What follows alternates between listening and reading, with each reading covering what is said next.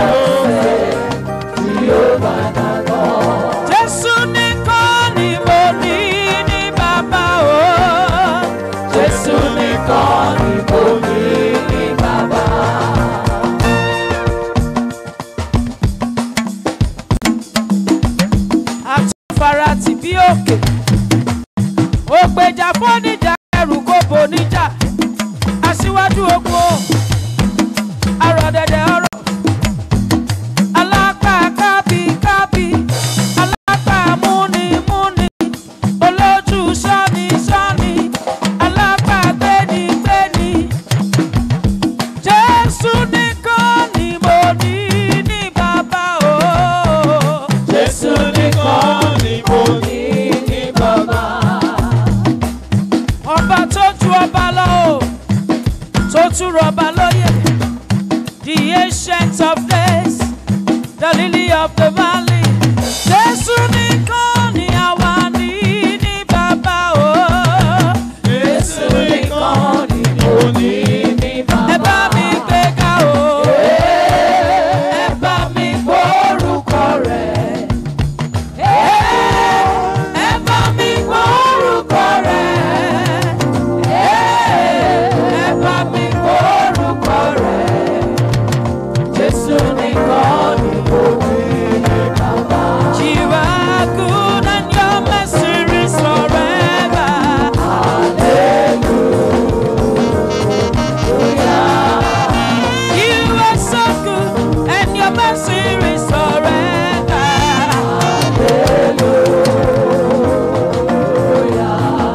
Jesus, you are so kind, and your mercy is forever. Hallelujah. Hallelujah. You are good, and your mercy is forever. Hallelujah. Jesus, you are so good, and your mercy is forever. Hallelujah. You are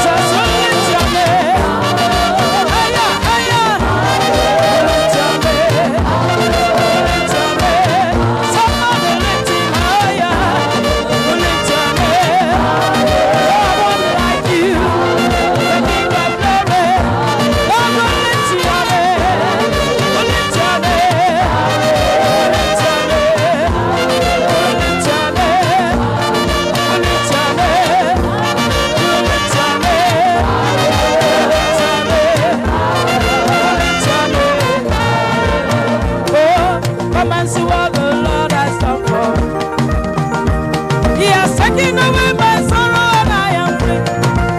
Oh, I got baby, hallelujah, guru. Hallelujah, because of Jesus, every day I should around you. Say, I will double blessing.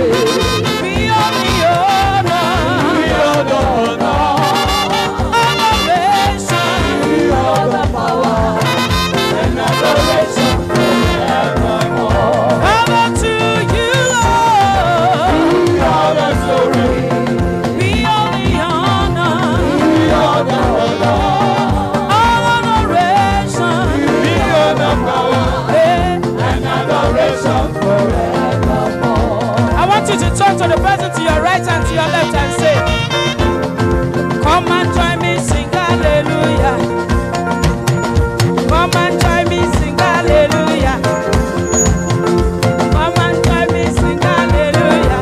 Because Jehovah Jireh has done me well. Come and join me, say hallelujah. Yeah. Jehovah Jireh has done me well. Please, we turn to 5 people.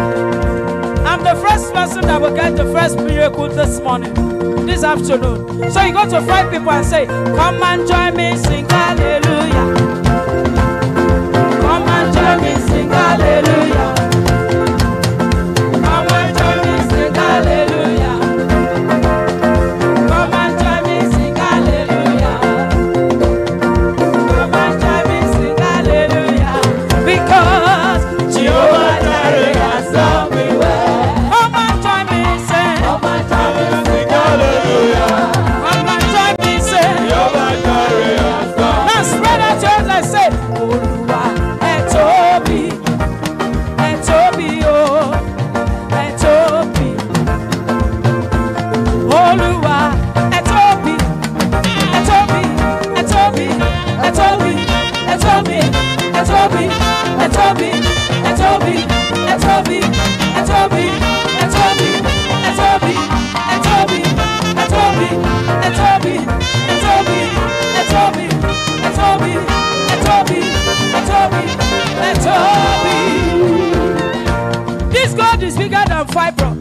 He's bigger than any situation in any life. How big is your God?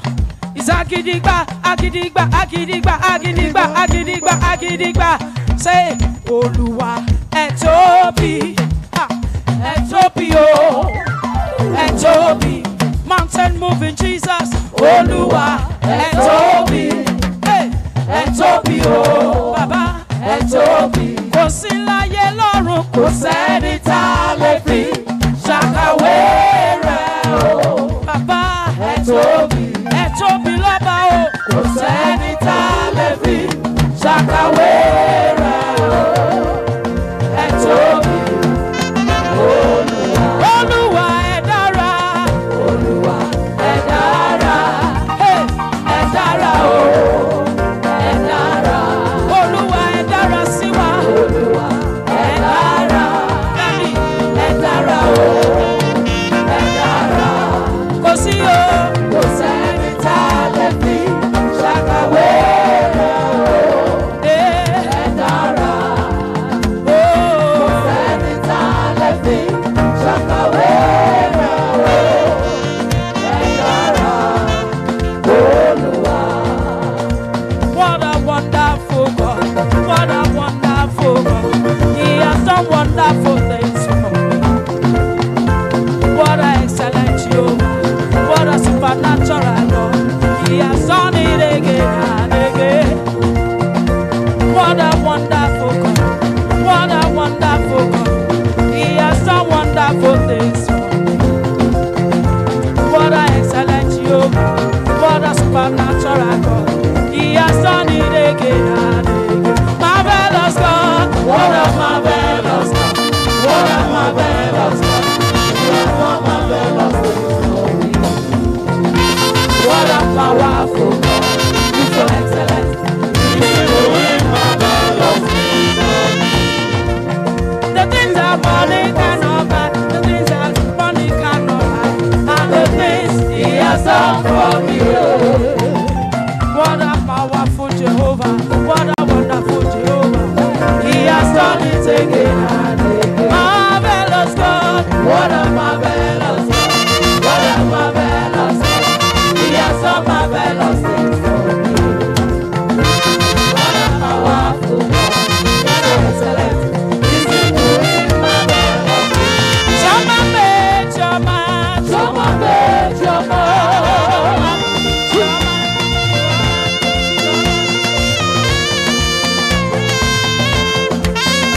Let me see your right hand up like this and say, Jesus, Igwe. Igwe, Igwe, Igwe, Igwe, Igwe, Igwe, Igwe. Choma me, choma. Choma me, choma. Choma robibo, choma mo, choma me, choma. Shima robibo, choma. Choma me, choma. Shima robibo, choma mo. Choma me, choma. Choma me, daddy mo.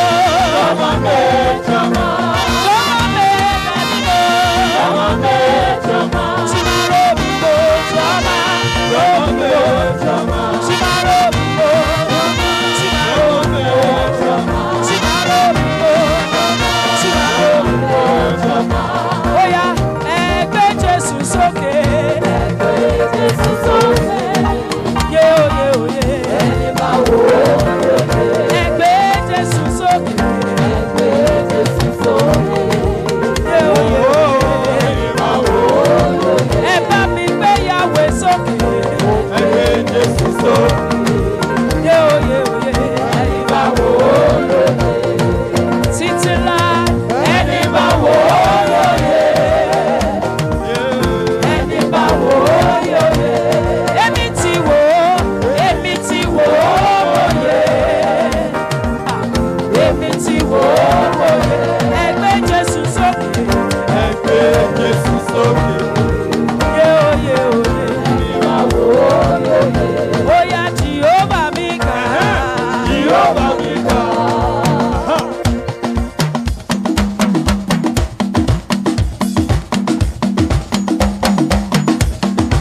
Jehovah mi kà. Jehovah mi kà. Ó kà, ó kà, ó kà.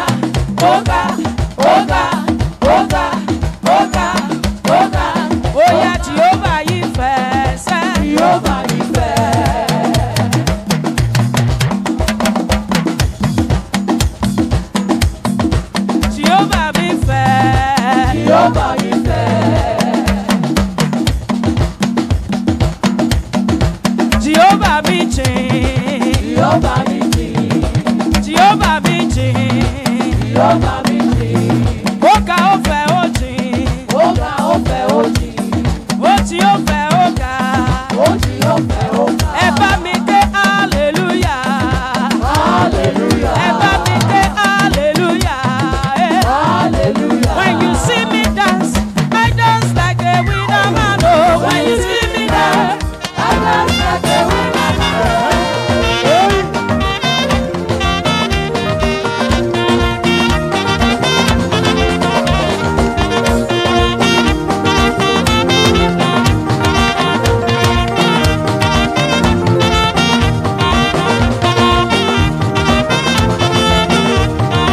when you see me dance, I dance like a winner man. When Oh, you see me dance, I dance like a winner man.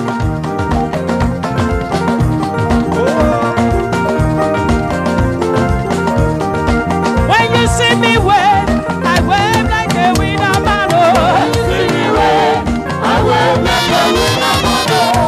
Oh yeah, wave, oh yeah, wave, oh yeah, wave, oh yeah, wave, oh yeah, wave, oh yeah, wave, oh yeah, wave. When you hear me shout, I shout like a winner man. When you hear me shout, I shout like a winner man. Wọ́n pariwo, wọ́n pariwo, wọ́n pariwo, wọ́n pariwo, Pariwo, pariwo, pariwo, pariwo, pariwo. When you see me clap, I clap like a winner man. when you see me clap, I clap like a winner man. Put your hands together for the King of Glory. Put your hands together for the Lord of Glory. Put your hands together for the King Maker. Somebody shout hallelujah. When you see me jump, I jump like a winner man. When you see me jump, I jump like a winner man.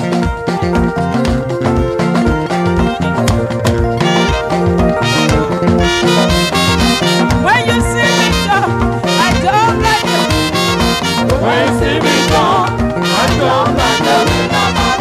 When you see me dance, I dance like a winner man. When you see me dance, I dance like a winner man. Oh, winner man. Winner man. Oh, winner man. Oh, winner man. Oh, winner man. Oh, winner man. Oh, winner man. Oh, winner man. Owó bí mo ṣe hùwà. Owó bí mo ṣe ń ṣe. Owó bí mo ṣe ń sọ̀rọ̀. Bàbá ṣàtọ́jú mi lójoojúmọ́. Kówó Owó bí mo ṣe ń hùwà. ẹ ṣé bàbá. Owó bí mo ṣe ń ṣe. Owó bí mo ṣe ń sọ̀rọ̀. Ó ṣàtọ́jú mi lójoojúmọ́. Owó bí mo ṣe ń hùwà. Owó bí mo ṣe ń ṣe. Bàbá owó bí mo ṣe ń sọ̀rọ̀. Bàbá ṣàtọ́jú mi lójoojúmọ́. Ẹ ṣé bàbá. Owó bí mo ṣe ń hùwà. Owó bí mo ṣe ń ṣe. Owó bí mo ṣe ń sọ̀rọ̀. Ó ṣàtọ́jú mi lójoojúmọ́. Nítorí náà mo wí pé ìjọ ni májẹ̀mú mi o. Ẹ ṣáà jẹ́ ń jó.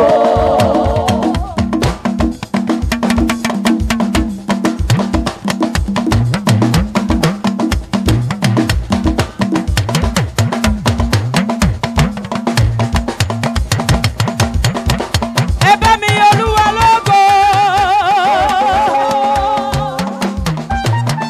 Ìjọ ni májẹ̀mú mi sẹ́ o. Ẹ ṣáà jẹ́ ń jó.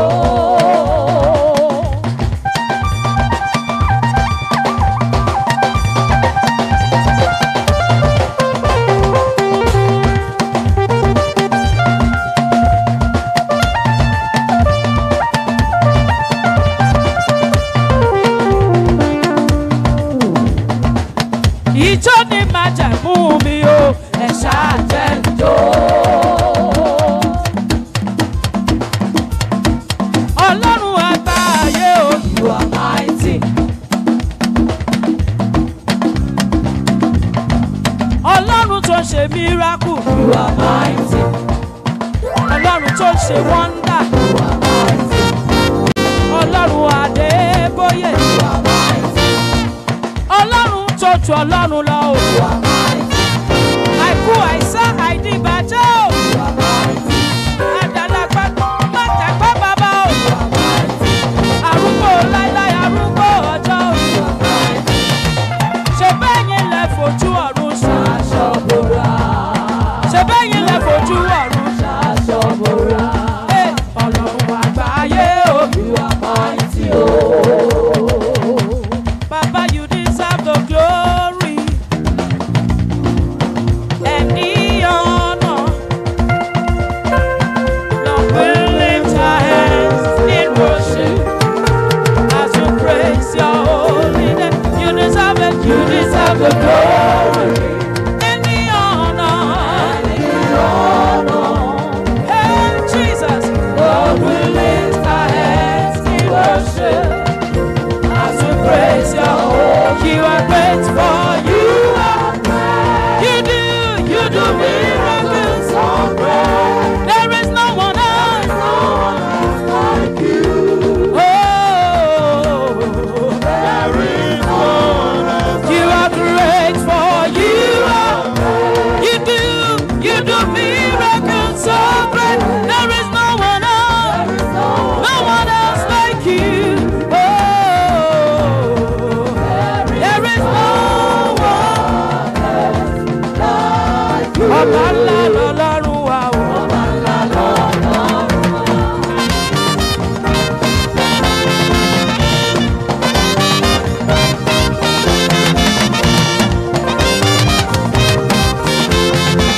Ọba ńlá lọ́lọ́run wa o. Ọba ńlá lọ́lọ́run. Ọba ńlá lọ́lọ́run wa o. Ọba ńlá lọ́lọ́run. Ọba mi arúgbó ọjọ́. Ọba ńlá lọ́lọ́run. Ọba àgbàlagbà. Ọba ńlá lọ́lọ́run. Èlé tí gbóhùn gbàrúdé. Ọba ńlá lọ́lọ́run. Òyìgìyìgì tó kọjọ́ ikú dà. Ọba ńlá lọ́lọ́run. Ìgbàlì lọ́jọ́ ibi. Ọba ńlá lọ́lọ́run. Bàbá mi tó gbà láì lẹ́nìkan. Ọba ńlá lọ́lọ́run. Ọba ńlá lọ́lọ́run wa o. Ọba ńlá lọ́lọ́run. Abba, Abba, Abba, Abba, Abba. Please put your hands together. Abba, Abba, Abba, Abba.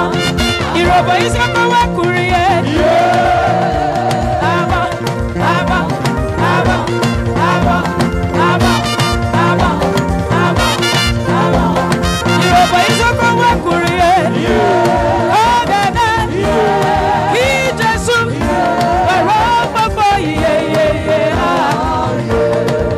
Abba, where we go? Abba, where we go? Abba, where we go? Abba, where we go? Abba, Lobino, Lobino, Lobino, Lobino, Lobino, Lobino, Lobino.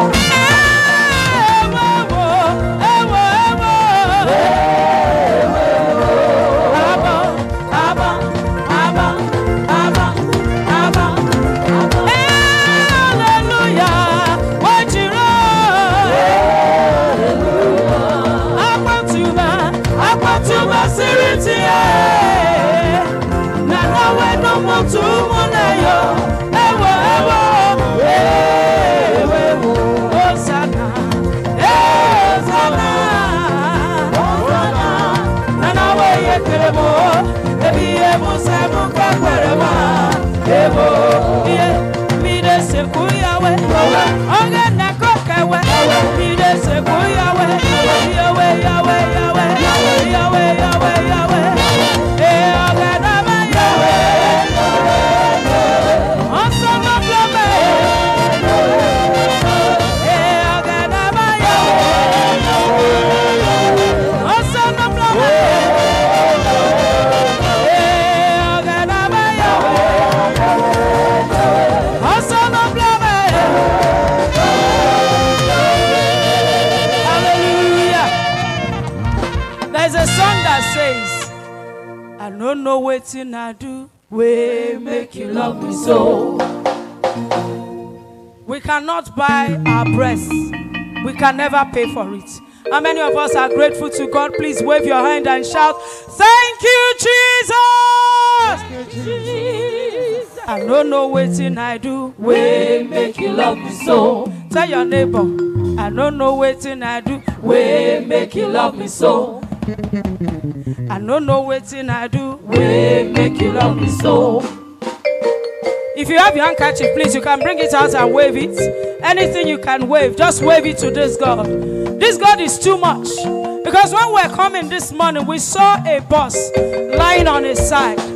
Some people were destined to go somewhere, but they didn't get there. How many of us arrived safely this morning? Were you carried in? Were you escorted in? If you came in here by yourself, just jump and shout hallelujah. We are here to celebrate God. Say, I don't know waiting I do. We make you love me so. Tell your neighbor, give me space. Give me space. Give me space. Hey, I don't know waiting I do. We make you love me so. And that is why, that is why, that is why, oh why, oh why, I could praise your name. Jesus, I thank you. Well, Hey, Jesus, I thank you. Oh, Jesus, I thank you. Oh, yeah, Jesus, I thank you. I praise your name.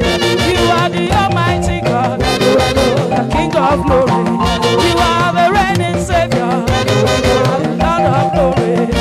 Jesus, I thank you. I praise your name. Jesus, I thank you. I praise your name. Jesus, I thank you. I praise your name. I will lift up Jesus. Wave your handkerchief and just shout hallelujah. Hallelujah. Thank you, Jesus. Thank you, Jesus.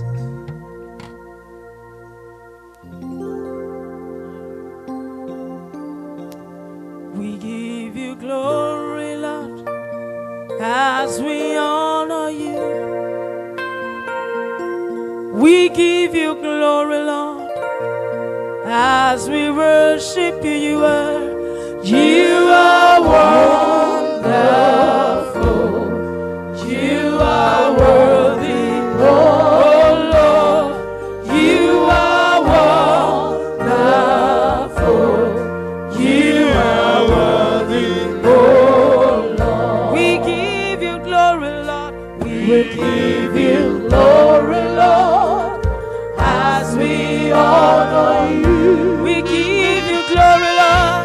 We give you glory, Lord, as we worship you. You are wonderful. You are worthy, oh Lord. You are wonderful. You are worthy, oh Lord. Hallelujah. To start this program off, after the wonderful praise and worship session, it's my honor and privilege to invite our beloved National Overseer of the Redeemed Christian Church of God, Nigeria, Pastor J.F Ade-Ajayi, to say the opening prayer.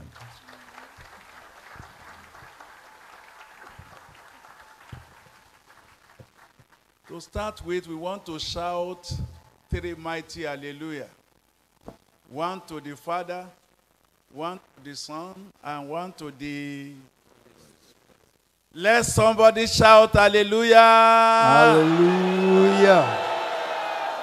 Praise ye the Lord. Hallelujah.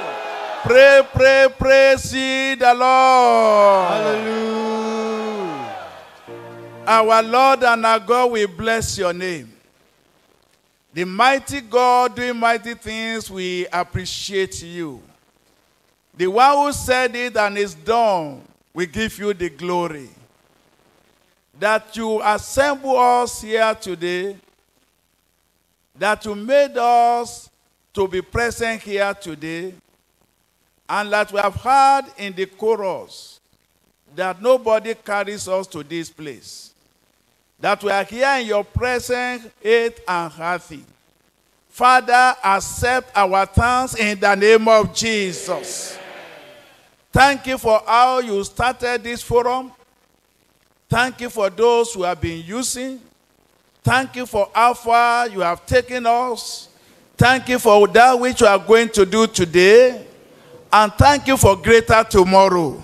Father, accept our thanks in the name of Jesus. As we have gathered today, the gathering is unto you. You alone will take the glory in Jesus' name. You will see us through the arrangement in Jesus' name. You will bless us through the lecture in Jesus' name. And Lord Almighty, you have made the life of your son, our daddy, a model for this generation. Likewise, the life of our mommy, the mother in Israel. We pray, oh Lord, you will keep them as a model in the name of Jesus. They will never diminish in any way in the name of Jesus.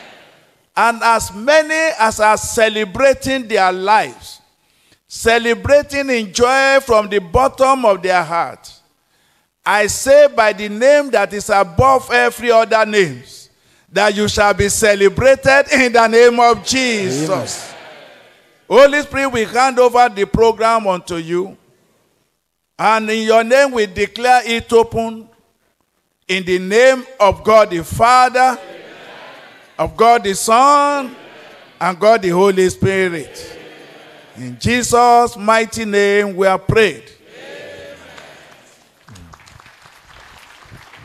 Thank you very much, our beloved Pastor Joseph Obayemi. Quickly, I'd like to welcome all of us to the 6th annual Pastor Adeboye birthday public lecture. And we pray that today will be a special day in all our lives in the name of Jesus Christ. Specifically, I want to welcome our distinguished guest lecturer, a man old but young at heart, a man of great virtues, our beloved Dr. Christopher Kolade. You're welcome, Daddy. The Lord will strengthen you. For some who may not know, Baba Kolade is already past 86. And it's new by the day. The Lord will continue to renew you, Daddy. I'd like to welcome our beloved mommy, the sister to Dr. Kolade, our beloved mommy, Mercy Aladegbaye. You're welcome, man. God bless you.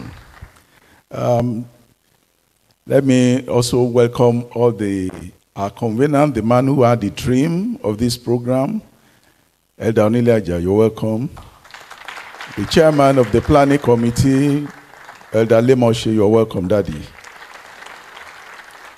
My overseer, the one who did the prayer, the national overseer of the Redeemed Christian Church of God, Pastor Joseph Obayemi. Daddy, you are welcome, sir.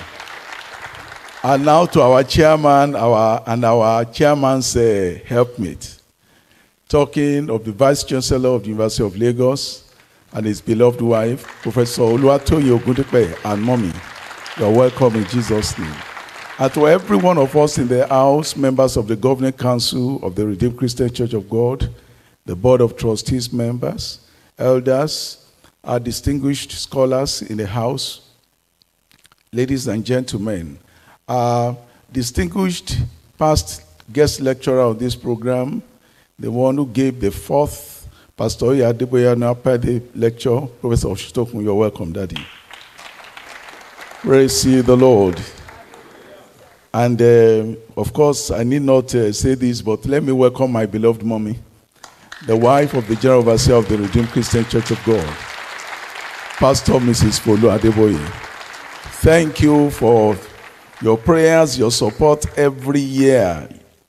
The Lord will renew you in Jesus' name. So quickly, it's my privilege to invite the convener of this program, the man who had the dream first, shared it with others, and has been leading along the way, our beloved Elder Tunji Onile-Aja, to give the welcome address. Please let's give the Lord a round of applause.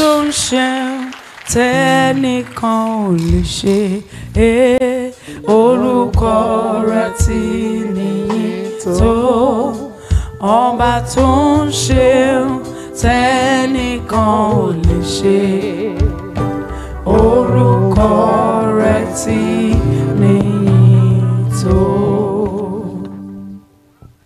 Amen. Amen. Thank you, Jesus. The Almighty God, our coming King, the Holy Spirit Divine. Our chairman for this evening, for this afternoon, our dear Mommy Folu Adeboye, the wife of the General Overseer of the Redeemed Christian Church of God. Our very, very distinguished lecturer, Dr. Kolade. All other protocols, please, reserved. We wish to welcome all of us to this 6th edition of Pastor Adeboye annual birthday lecture. We started 6 years ago, and under the auspices of the Fellowship of the Retired Elders of the Redeemed Christian Church of God, known as the Triumphant Elders Consultative Quorum. This was made possible by the move of the Holy Spirit and the approval of the celebrant himself, our Father in the Lord, Pastor J.F Ade-Ajayi, the General Overseer of the Redeemed Christian Church of God. We give all the glory to God, the beginning and the ending of all good and perfect knowledge, from whom we have been drawing water of wisdom from year to year. The theme for this year's annual birthday public lecture is Life and Living, examining the essence. The aim is to research into the secret of life that is glorifying to God and beneficial to humanity. It would be tantamount to understatement to say that a theme like this showcases the type of life which Pastor J.F Ade-Ajayi chose to lead, and which he has brought joy, peace, success, deliverance, fulfillment of hope, of a better tomorrow to men and women of faith in the living God, the Father of Jesus Christ, our Lord. By God's providence, Pastor J.F Ade-Ajayi got it right from his early days when he chose to be educated in order to contribute his quota to improve the inhabited world. He seized every opportunity that came to him, that came to his way, by developing intellectually and physically. You know, he was a boxer.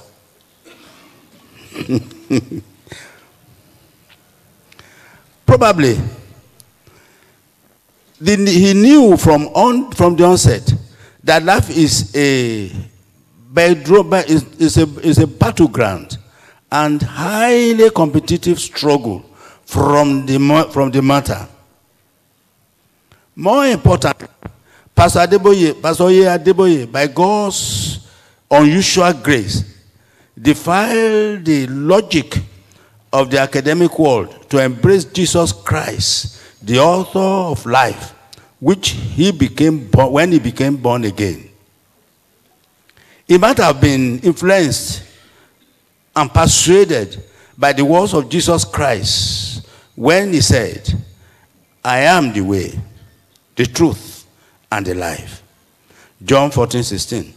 I equally suspect that Pastor Adeboye might have been convinced by what the wise King Solomon said in Ecclesiastes chapter 12 verse 13 when he wrote, let us have the conclusion of the whole matter. Fear God and keep the commandments, for this is the whole reason of man. Aside the main lecture of today, the lifestyle of both the celebrant, Pastor Adeboye, in whose life God is being celebrated today, and our distinguished lecturer, Dr. Christopher Kolade, are worthy of note. Pastor Adeboye, from his biography, never wore shoes for the first 80 years of his life. In the ceremony where he was to receive his Cambridge school certificate, he went there with borrowed pair of trousers. With determination and great sacrifice, he obtained his PhD in mathematics, that's in hydrodynamics. Yet, he dropped the title doctor, which normally is the pride of honor, for the humble title of pastor. Pastor Adeboye once affirmed to his disciples that people failed and became underachievers in life, not because they wanted to. It is either they did not have people to teach them how to succeed, or have not people to aid them to achieve.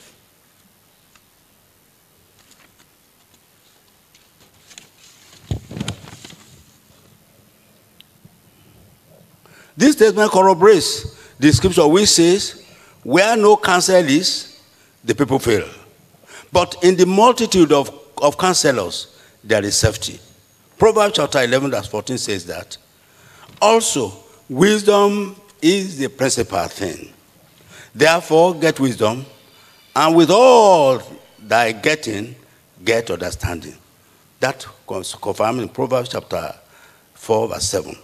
Beloved, we have an experienced elder statesman, accomplished industrialist, respected churchman, a sergeant in his own right, and a living patriarch, Dr. Christopher Olushola Kolade, CON, who has agreed to bring to us today life and living. Examine the essence. Our distinguished lecturer of today, on the other hand, having reached the zenith of his career broadcasting and also as a captain in industries, diplomatic corps, etc., ends up as an organist and a choir master in St. Peter's Church, Faji, Lagos, since 1988.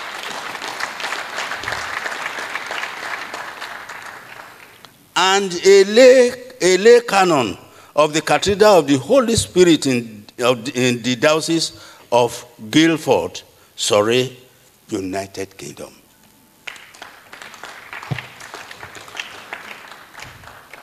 It is on record that Dr. Christopher Olushola Kolade is a veteran broadcaster, a communicator and Nigeria former High Commissioner to the United Kingdom.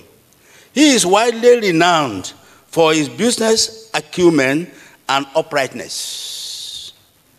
He was Director General of the Nigeria Broadcasting Commission before joining Cadbury as Director of Administration, where he later became Managing Director and Chairman, respectively.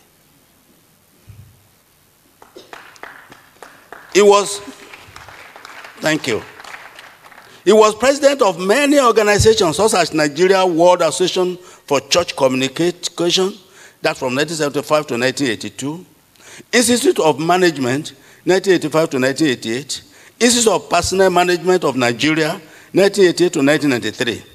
He has received many awards, including the one given by the federal government of Nigeria, that is the CON, that is Commander of the Order of Niger.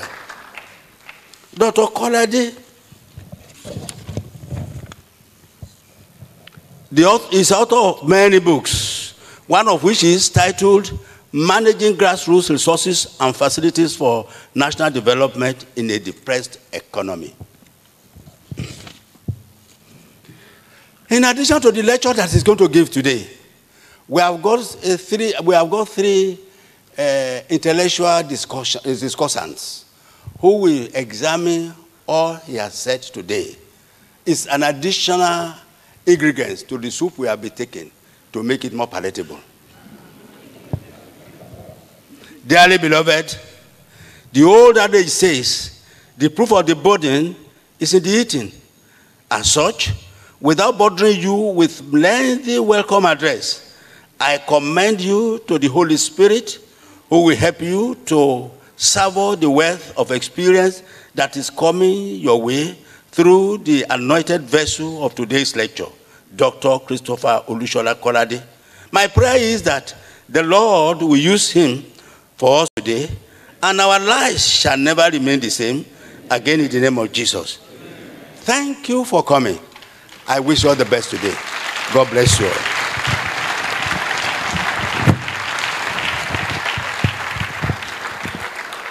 Let's clap our hands one more time in honor of the Almighty God.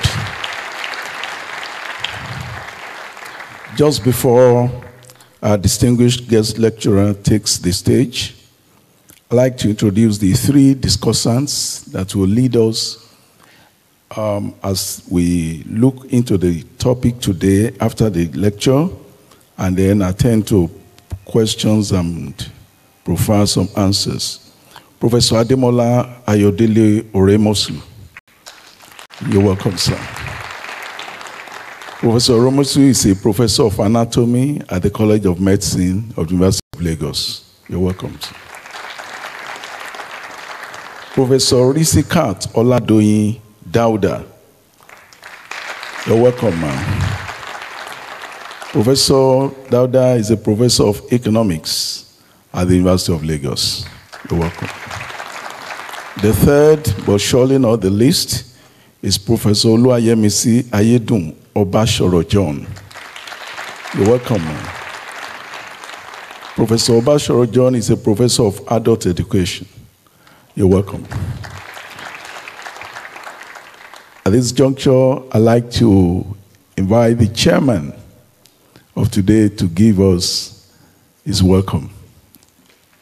Please, let's clap our hands for Professor Oluwatoyin Ogundipe, the Vice Chancellor of the University of Lagos. Professor Pastor. Let somebody shout hallelujah. If you are as excited as I am today, shout the loudest hallelujah. There is an assignment they will give a man in life that the people that gave the man, they never knew that they are adding value to that person's life. This is one of the assignments. This assignment given to me, I want to say that is an investment into my future, and I know I will give the testimony very soon. Mother in Israel, I have photocopied the hand I used to shake you. So anybody that wants to shake me from now on, I just give them the photocopy. Dr. Christopher Kolade, sir, I want to recognize some of my senior professors here, like Professor Alo, the former Deputy Vice Chancellor, Academic and Research. I also have the former Director, Academic Planning here, Professor Iguilo. I have the Director ICE, and the pastor in the Redeemed Christian Church of God, Pastor Olushakin, Professor Olushakin. The Director of Quality Assurance is here, Professor Otinwa.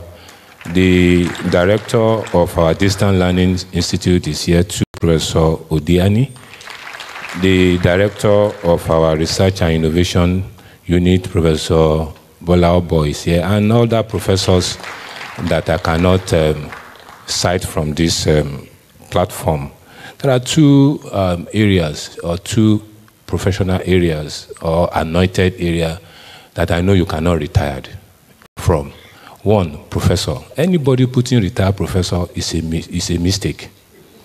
The second one is a pastor. There is no retired pastor. You can have a retired bishop, you can have a retired reverend. There is nothing like retired pastor. Let's look at it very well. A pastor is a pastor.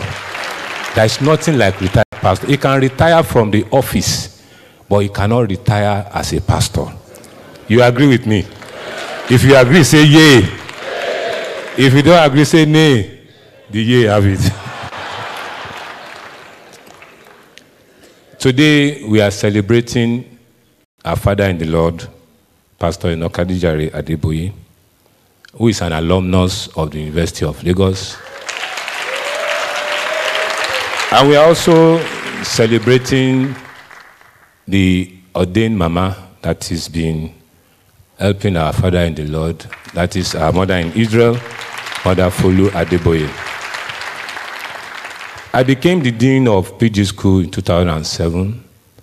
The first thing I went to look for was that the GO's PhD thesis. Open confession.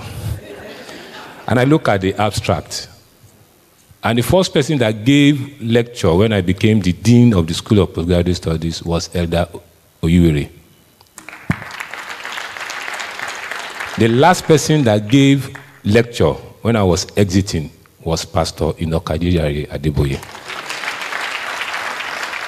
When I went through the abstract of our father in the Lord, that is the PhD thesis, which was the first person, he was the first person to get a PhD from that department. And you will see in it, you will see one thing in that abstract, you will see light in it. And that was why when we invited him in 2011 to come and give the PG School lecture, it was the light. So another light is coming into the University of Lagos. The light arrived 31st of January 2020. And that light will continue to be in the University of Lagos. I want to welcome you again to the University of First Choice and the nation's pride. If you are not fortunate to come to the University of Lagos, you can come and do your master's degree or adult education. Let somebody shout hallelujah.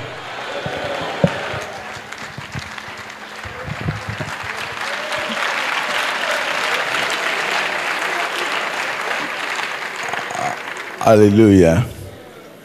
So at this point, I think the convener has already spoken a lot about, at least has given us a picture into the personality of our guest lecturer today.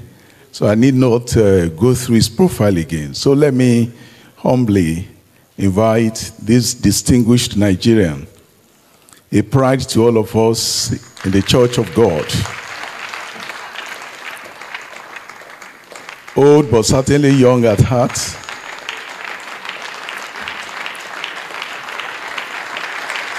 Dr. Christopher Kolade.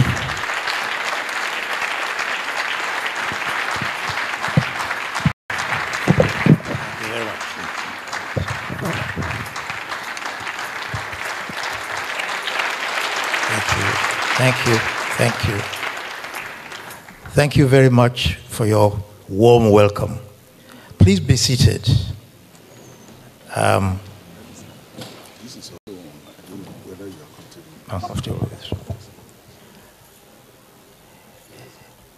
Let me confess at the beginning that it is not often that I find myself in the distinguished presence and company of so many professors and pastors and other people. So if I wanted to go through a detailed protocol, I would have to drop out halfway through. So let me say, Mommy Gio, thank you for being here. This is, this I think is the second time that I find myself sitting next to Mommy Gio somewhere. So I want to tell you that my CV is going to be upgraded. There's an upgrade to my CV today, because I don't know how many of you have had the privilege of sitting next to Mommy Gio before.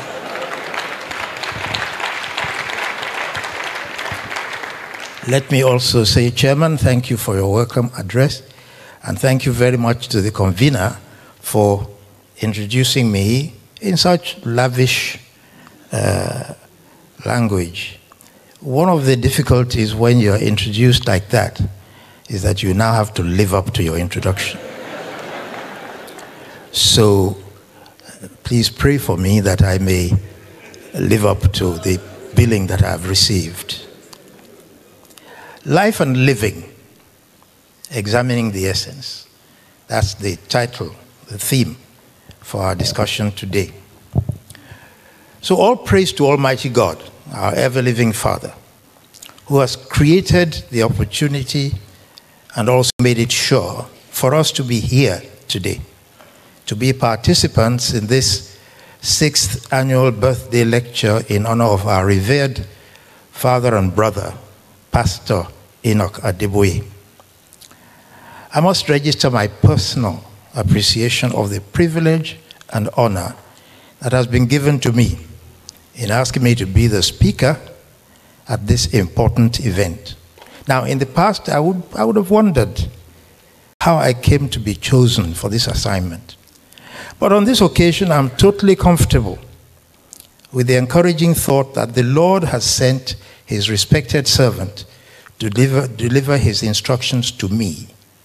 And I'm grateful that my own shortcomings and unworthiness did not discourage the GO from doing so.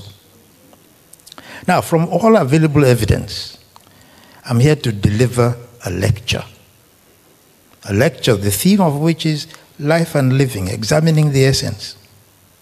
I'm sure that all of us have a fair idea of what a lecture ought to sound like. In fact, with so many professors around, if you don't know what a lecture is, see them later. And I'm sure that Pastor Adeboye himself, in his role as a university professor, has delivered many lectures to the educational benefit of his students. So let me quickly confess that my remarks here today will not qualify to be regarded as a lecture in that popular sense. I would not be so presumptuous as to imagine that I'm here to teach anything to anyone, for a very good reason. Every one of us is already experiencing life in one form or the other. And I know that there are some people here who could share certain life experiences in the face of which I might stand speechless in awe and admiration. So I merely ask for the chance to share some of my own experiences as I have come through life so far. And hopefully this may generate some ideas for further thought and discussion. Like many people here, when I was growing up, I came across information, some of which I had to commit to memory if I hoped to be promoted to the next level of life. One of such bits of information was the monologue in Shakespeare's play, As You Like It. Those who passed through the same experience will recall that the playwright saw all the world as a stage on which all men and women were merely characters acting in the form of drama. In this play, man went through life in 7 stages.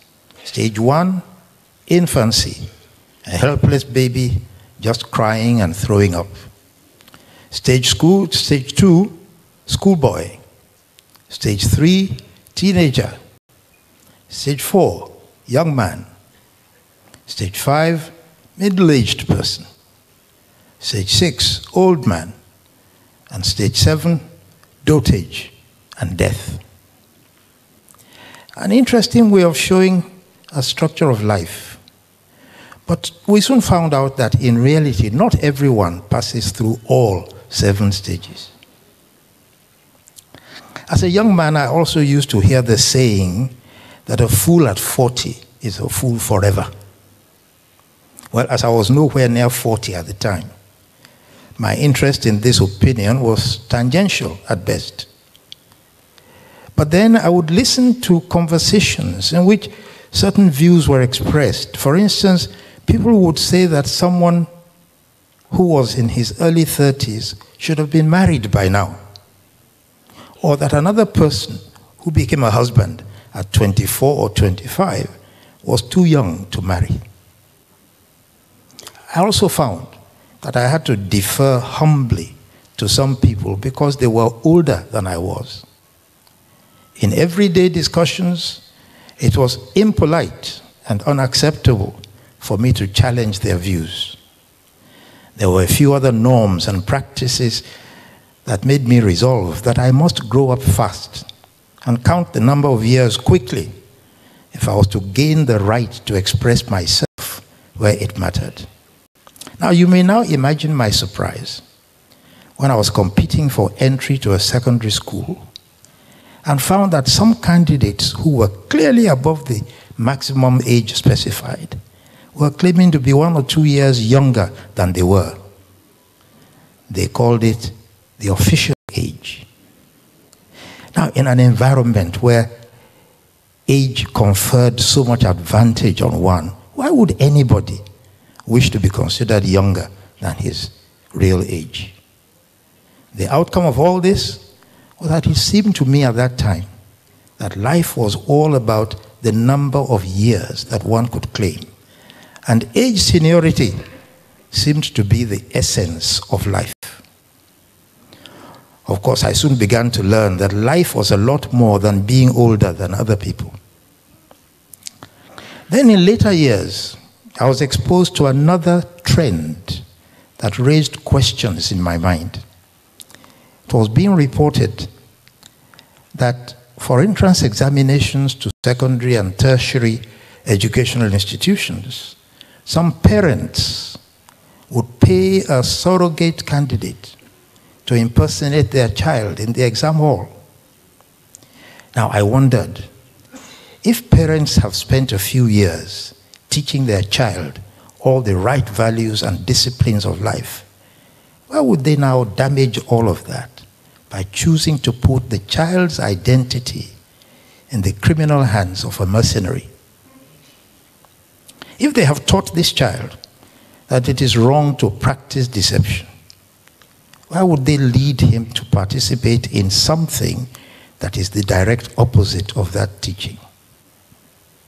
And if they did this to their child at stage 2 or stage 3 of Shakespeare's 7 Ages, what kind of life would he live through stages 4 to 7? Of course, for the child to come through the different stages, he will grow as his role changes. In particular, that helpless infant soon becomes an individual that must take on some responsibility, at least for his own progress. As we said earlier, as his age advances, the expectation of other people is that he will become progressively capable of thinking and acting responsibly, living his life in a manner that reflects appropriate maturity. As we all know, growth into any new level of responsibility requires the individual to learn something new. In other words, his growth must also reflect appropriate development. I've therefore come to view life on this earth as a sequence of opportunities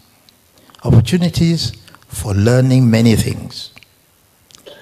it has been continually revealed to me that there is usually something we can learn from the people, the events, and the places that we come across in the course of life, particularly if we are growing, not just in our physiology, but also in our personality, such that our development is actually a maturing process where we're going forward, getting stronger, becoming more courageous, more knowledgeable, more self-assured, and so on. We experience real growth mainly because we learn new things or adopt new ways of doing the things that we have done in the past. And we achieve a measure of improvement thereby. We're all born with the ability to learn. And the pace and quality of growth is determined largely by our effectiveness in activating that ability.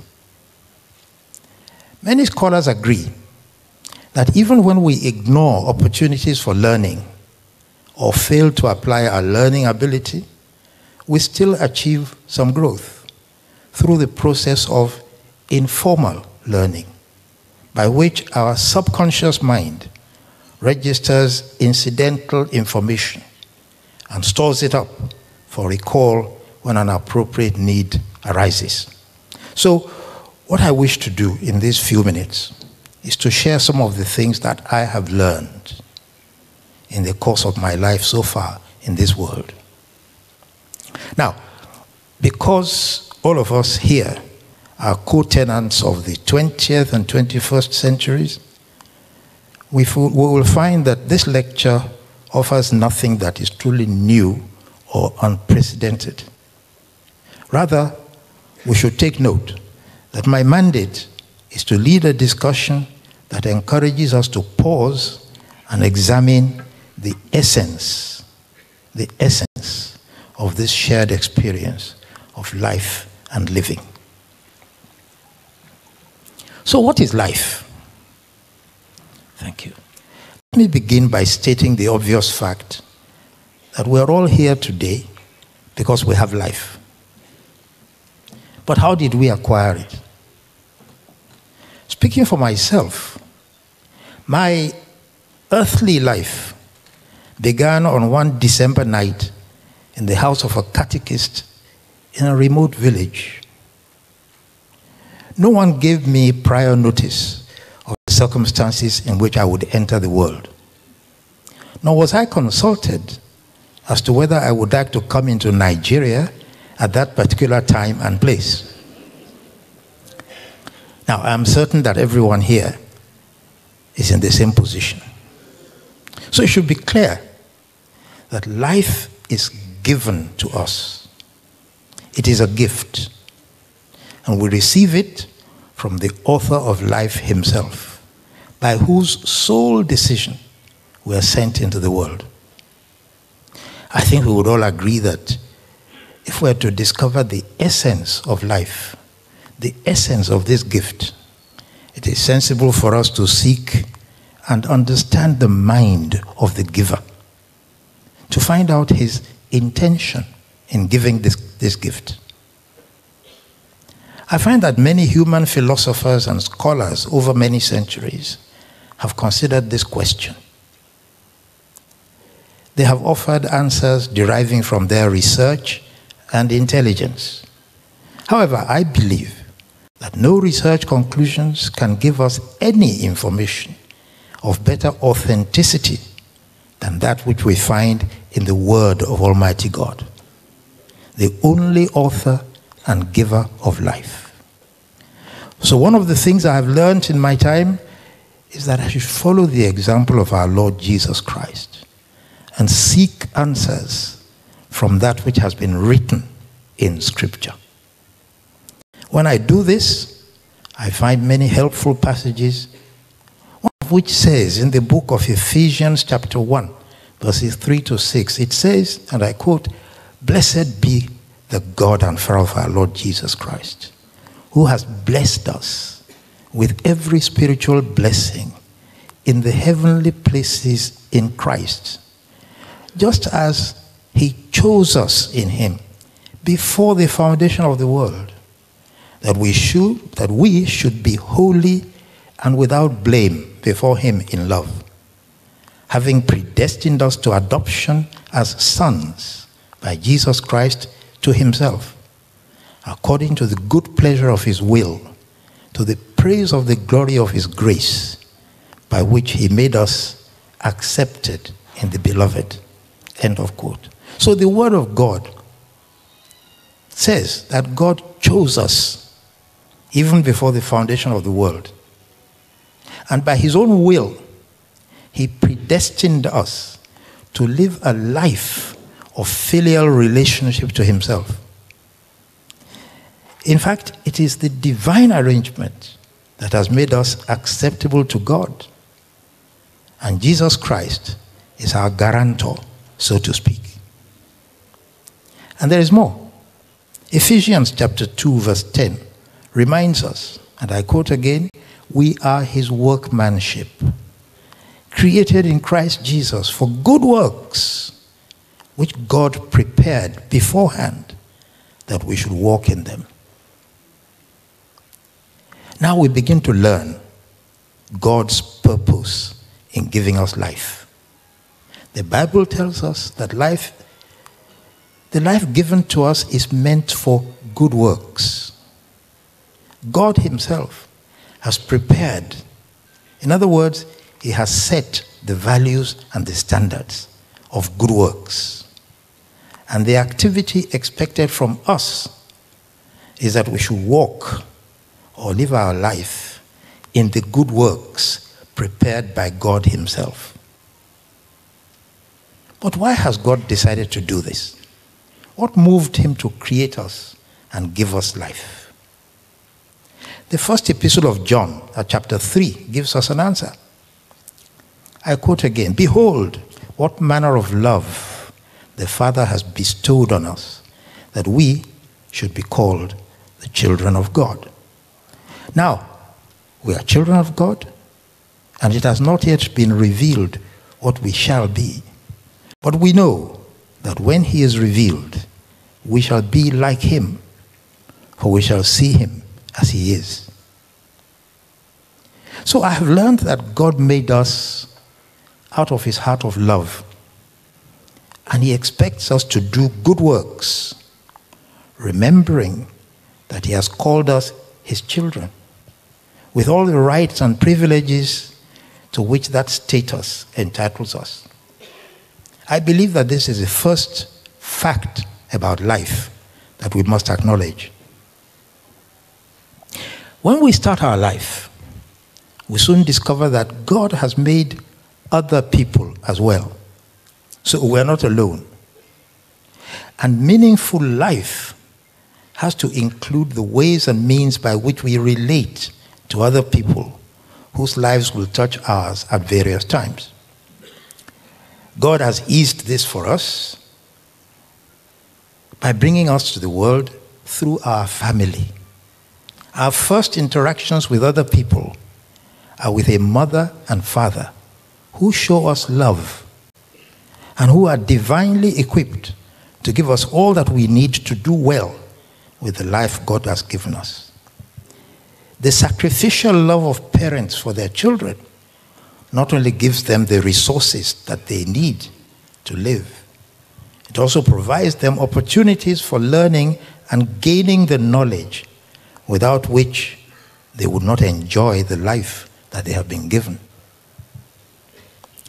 I've also learned that life on this earth has a beginning and an end. So we're here only for a certain period, which we refer to as our lifetime. We read of some persons in the Old Testament who lived several hundred years in this world. We also think many times of God's promise to the person who loves him, recorded in the 91st Psalm at the 16th verse. God said, with long life I will satisfy him and show him my salvation. So if we concentrate our attention only on the length of time that we may spend on the earth, we find that there's no yardstick by which we can determine anybody's span of life. When we say of people who have passed away from this world that they have lived a good life, we're thinking not so much of the duration of their life, but of the quality of what they did during their lifetime. Indeed, when relatively young persons pass away and we mourn in the belief that their life has been cut short and that they have not had enough time to make an impressive impact upon the world, we speak only from a position of ignorance. For we have no way of knowing how much time the Lord has allotted to them for their earthly assignment. So let's discuss the essence of life. Because God is the source of life and is a gift from Him, we need to look at the essence of life from His perspective. Here again, the Word of God is our best guide. And we're fortunate that Jesus Christ said so much about life during His physical earthly presence. Let us consider two of His statements in particular. In the Gospel of John, chapter 3, verses 13 to 16, we read as follows: "No one has ascended to heaven but He who came down from heaven, that is, the Son of Man who is in heaven. And as Moses lifted up the serpent in the wilderness, even so must the Son of Man be lifted up, that whoever believes in Him should not perish, but have eternal life. For God so loved the world that He gave His only begotten Son, that whoever believes in Him should not perish, but have everlasting life." In many ways, what the Bible has done is to lift Jesus Christ up for our attention, so that we can understand and appreciate the fact that the life that He ministers to us is not limited to the time that we spend on this earth. Remember that He also referred to Himself as the Good Shepherd who came into the world so that His sheep may have life and that they may have it more abundantly. To give His followers more confidence, He declared that life of God-given quality is continually increased and strengthened in those who follow Him. And indeed, the greater progress that anyone makes in faith, the more nearly does he approach to fullness of life, because the Spirit, who is life, grows in him. So from all of this, as we examine the essence of life, we may rightly conclude that earthly existence is only the brief first part of the life that God gives us. Jesus Christ teaches us that access to the other part that constitutes eternity, life forever and ever, is also available to us. So right now, we're waiting expectantly for eternal life to become our reality. But we need not really to wait. We should also live and work on earth in a manner that will make our Heavenly Father glad and pleased to admit us into eternal life with Him. In other words, life is what we have been given, and living is what we do with it.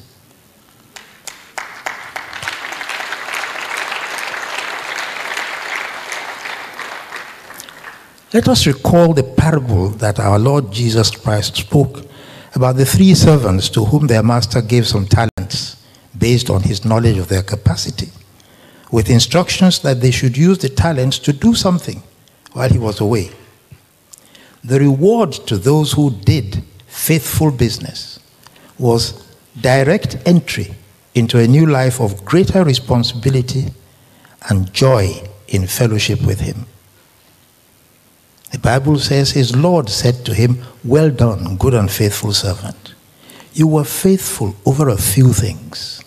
I will make you ruler over many things. Enter into the joy of your Lord. Matthew 25, verse 21.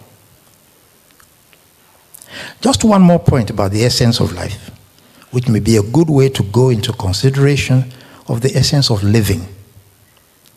If, as we have said, life can be seen as a sequence of opportunities awarded to us by God, I have learned through reading and observation that the Lord does not give the same opportunities to everyone.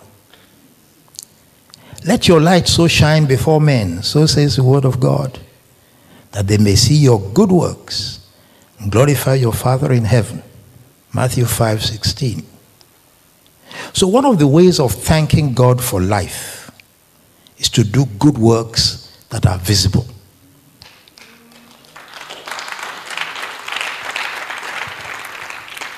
But how many people do we know who refrain from doing any good works only because they think that they are not in a visible or influential position or in a place where they are allowed the room to express their talent?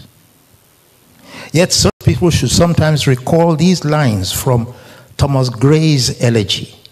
I quote here, "Full many a gem of purest ray serene, the dark unfathomed caves of ocean bear. Full many a flower is born to blush unseen and waste its sweetness on the desert air." Truly, many flowers bloom and fade away in deserted places, seen by no one. Those lines from Gray's elegy are actually a metaphor for ordinary people who do heroic things. For instance, ordinary lay people bringing up children in the faith and fear of God with best values, best standards, best discipline.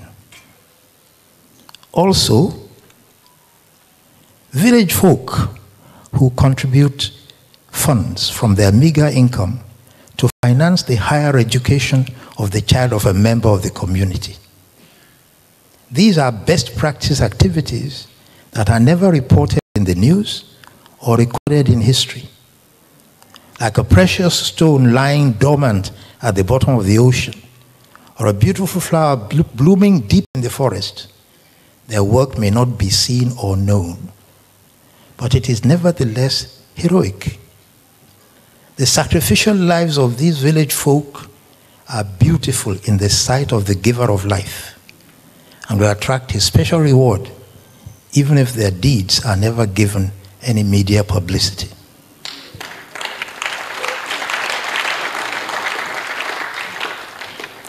There are also times when we find ourselves in an office, a business, or in a community in which we seem to be alone in our desire to practice the best values and standards.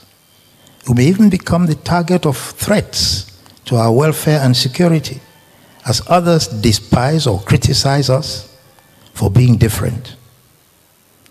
Yet it is possible that God sent us there specifically to serve his purpose. That is when we need to remember the promises that God has made. He says in Isaiah 43 verses 1 to 3, "Fear not, for I have redeemed you. I have called you by your name. You are mine. When you pass through the waters, I will be with you. Through the rivers, they shall not overflow you. When you walk through the fire, you shall not be burned, nor shall the flame scorch you. For I am the Lord your God, the Holy One of Israel, your Savior." Life has come to us as a gift from the author of life. Like any gift, it is important that we learn how to use it so that it can fulfill the purpose of the giver. The Word of God reminds us in a timely and unmistakable fashion. I quote, "Who makes you differ from another? And what do you have that you did not receive? Now, if you did indeed receive it, why do you boast as if you had not received it?" 1 Corinthians chapter 4 at verse 7. we could ask a supplementary question. If indeed we have received all that we have from God, what can be our excuse for living life as if we have received nothing? In fact, the most sensible thing is that we should ask the giver how he wants us to use this gift. Fortunately for us, God's mind on this issue has been so copiously revealed that we should have no problem adopting the style of living that will please him. Consider the following. First, our Creator made us in his own likeness, meaning that like him, we have the capacity for telling right from wrong, good from evil. We're also given the freedom to choose whichever option we prefer in any comparative situation. The Bible tells us that we are fearfully and wonderfully made, meaning that our Maker has done a fearful and wonderful job in us. In spite of which, actually making a decision, making a choice, is often difficult for us, since we cannot know the future where the consequences of our decision will become known. So secondly, God inspired some of his servants to write his word, from which we can read his instructions and the guiding principles of good living. That is, a lifestyle that conforms to his desire and pleasure. The Bible describes God's word as a lamp to our feet and a light to our path.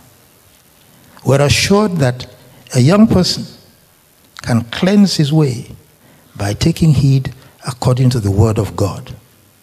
His word also helps us by recording several case studies of people who got things right or got things wrong, showing us the outcome of their choices. So thirdly, Jesus Christ came down not only to teach us according to the mind of the Father, but also ultimately to pay the penalty for our wrongdoing, so that the Father will find us acceptable for eternal fellowship with him.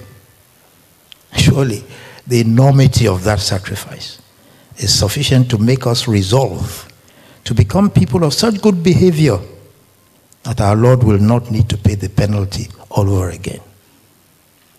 Fourthly, we have been given the gift of the Holy Spirit, who dwells in us for the principal task of guiding us to all truth and reminding us of all that Jesus Christ has taught us. Finally, Jesus Christ, our risen Lord, now sits at the right hand of God the Father, from where he intercedes for us. This is a role which no one else is qualified to play. And we are immensely fortunate that we have Jesus Christ not only as our Savior, but also as our friend.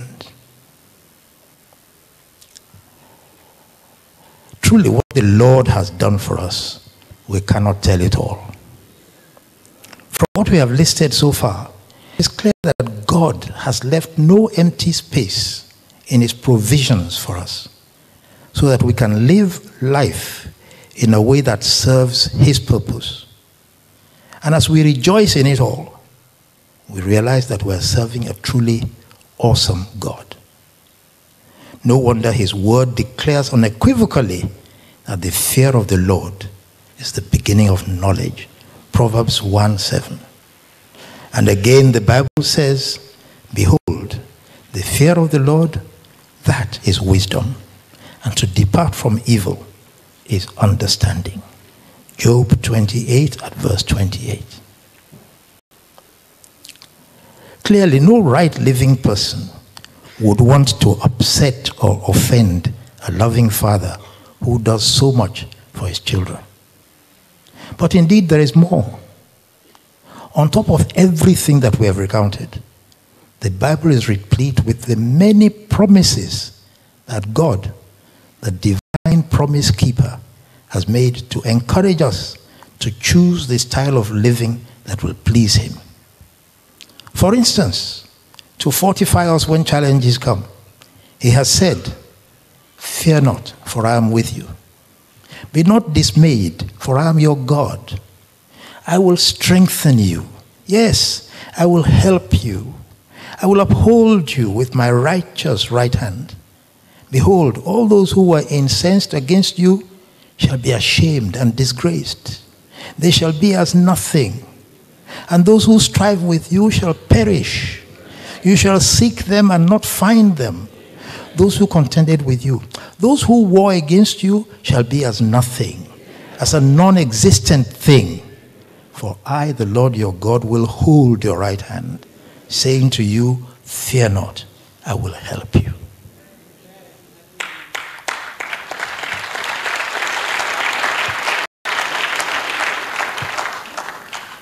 So as beneficiaries of such great promises, from a Father who never fails to honor his word, why do we still find it so difficult to live a life of reliable, right living? I've learned that one of the reasons is that we live in a world where we must coexist with other people in relationships that may require us to be in collaboration today and in competition tomorrow. Especially when we set up arrangements that are created to satisfy political, social, or economic imperatives. We find ourselves constantly under pressure from competing interests. So we write constitutions, codes of practice, codes of conduct, pledges and oaths of office as guidelines for living the life given to us. Yet real life experience so far shows us repeatedly that those documents and devices have not proved to be sufficient in producing trouble-free and sustainable, joyful living. So we have no choice but to confess that we need help. Sometimes we lean on the understanding of scholars and writers who have produced various theories in their study of ethics. They have suggested certain principles that can help us to navigate our way as we live together with other people. In some of the available literature on ethics, the fundamental principles of morality are stated as follows. Principle number 1, being concerned for the welfare of all people without discrimination. Number 2, acting intelligently with consideration for the interests of others. Number 3, fairness in dealings, avoiding the application of multiple standards. Number 4, efficiency, supporting good intentions with effective performance. Number 5, never choosing directly to harm anyone. Number 6, faithfulness in performing the responsibilities of one's role. Now, a patient reading of those fundamental principles will reveal the fact that they are derived closely from some of the teachings contained in Scripture. We would make the same discovery when we accept the view that a right living person who will practice those principles conscientiously should be a person of integrity. In this respect, I've also learned that integrity is often given a 5-point definition. Point number 1, integrity is the moral courage to do what we know or believe to be right. Number 2, to do this consistently, whatever the situation. Number 3, the willingness to stand by what we believe, even if it means that we're standing alone. Number 4, the willingness to pay the price if it is the cost of showing integrity. And number 5, stamina, the ability to stay the course. In the end, we have learned the truth that even to sustain good living through these scholarly devices and insights, we need help from our Heavenly Father. without which we often give up because of the challenges of the environment.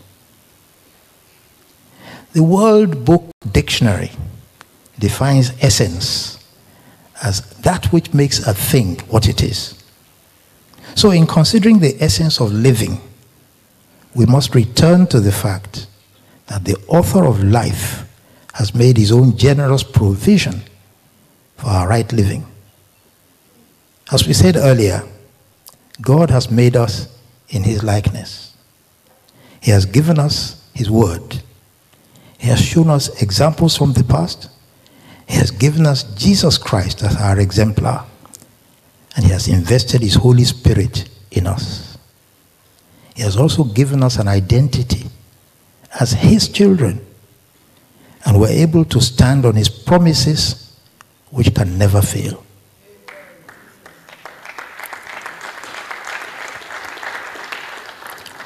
No wonder then that our Lord Jesus Christ calls us the salt of the earth and the light of the world.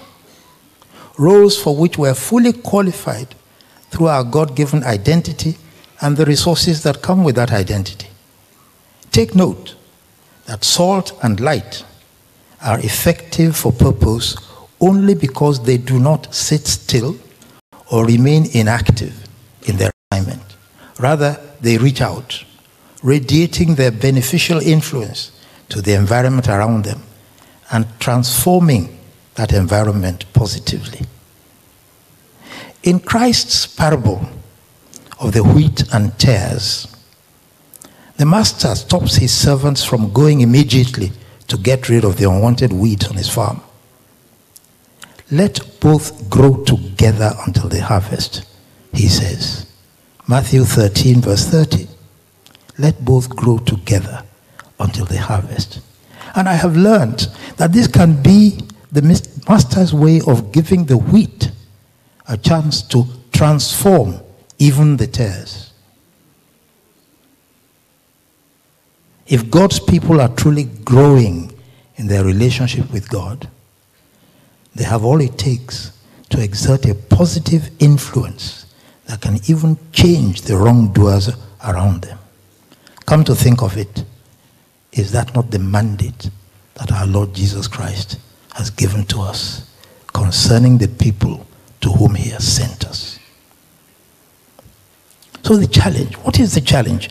We have learned the kind of living that we should manifest if we're in the right relationship with God.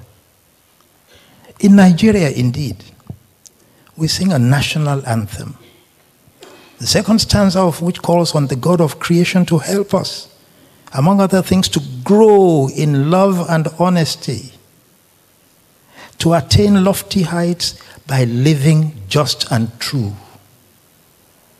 The challenge comes in the application. According to a contemporary Christian writer, we must know that we are suffering from an illusion if we have hastened to hear the word of God without the intention of putting it into practice, what we hear. If it is a good thing to hear the word, it is much better to put it into practice. If we do not listen to it, we neglect hearing it, we will not build anything. If we listen to it and fail to act accordingly, we will be constructing a ruin. So, children of God, the essence of living must be that we stand on a platform of total humility before our Heavenly Father. So we know that no one can be compared with him in holiness, righteousness, generosity, love, or any of his other attributes. He expects and deserves our complete obedience to his word and submission to his will.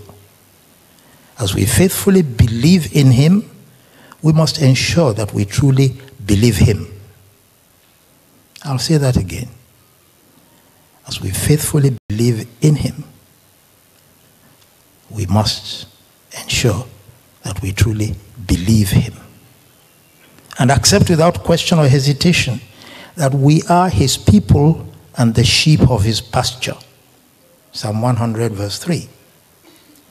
What whatever other kind of praise or worship we may offer to God, his word tells us that he gives greater regard to our obedience. In other words, obedience must be our way of living, the essence of living. Recall how the prophet Samuel challenged King Saul. He said, "Has the Lord as great delight in burnt offerings and sacrifices as in obeying the voice of the Lord? Behold, to obey is better than sacrifice, to heed better than the fat of rams. For rebellion is as the sin of witchcraft, and stubbornness is as iniquity and idolatry." 1 Samuel chapter 15, verses 22 to 23. Humility and obedience to God are key factors in the essence of God-approved living. They also constitute the best platform on which we can effectively learn what Jesus Christ teaches us. One of the reasons why we sometimes do not humble ourselves before God is that he has given us the power to do many things in the course of living our lives. Yes, we know, as the Bible says, that power belongs to God. Psalm 62:11. But we often get carried away by the fact that we have been given the power to take decisions, for example. In our decision making, we get tempted to lean on our own understanding, and the result may be disastrous. In this respect, we are safe if we remember that whatever power we may have, God is the only one who has authority.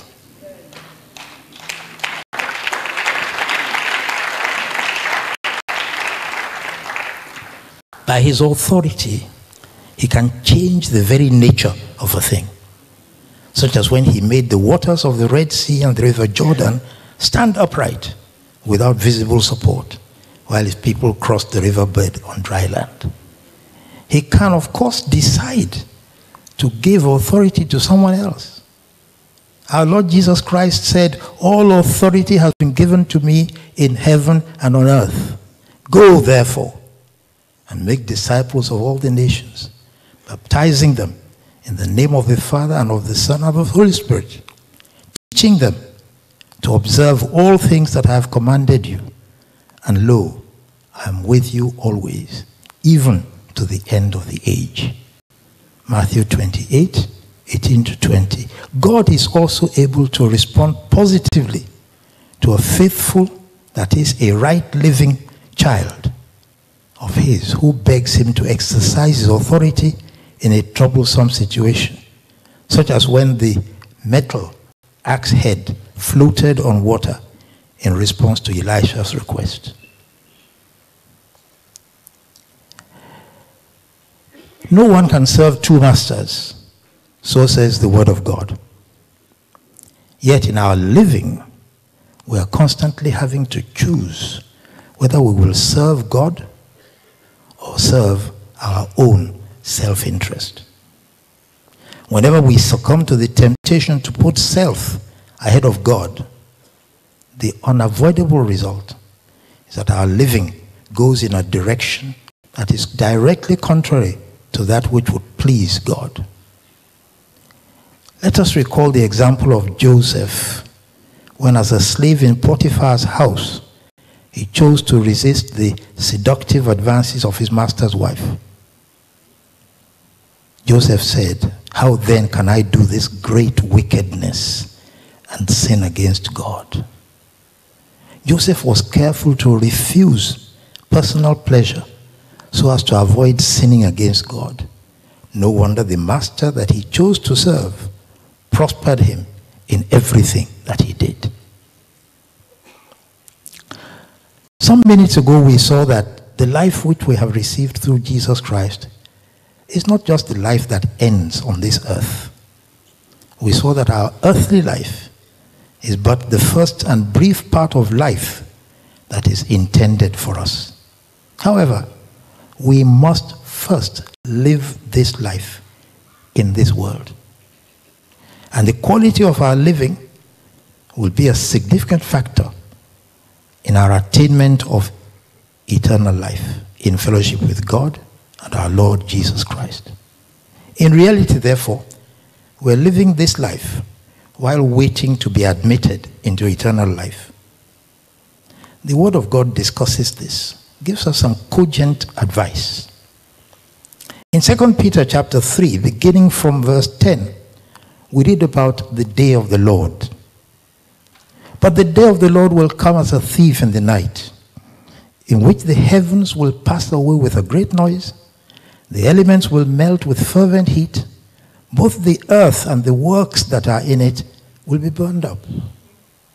Therefore, since all these things will be dissolved, what manner of persons ought you to be in holy conduct and godliness, looking for and hastening the coming of the day of God, because of which the heavens will be dissolved, being on fire, and the elements will melt with fervent heat.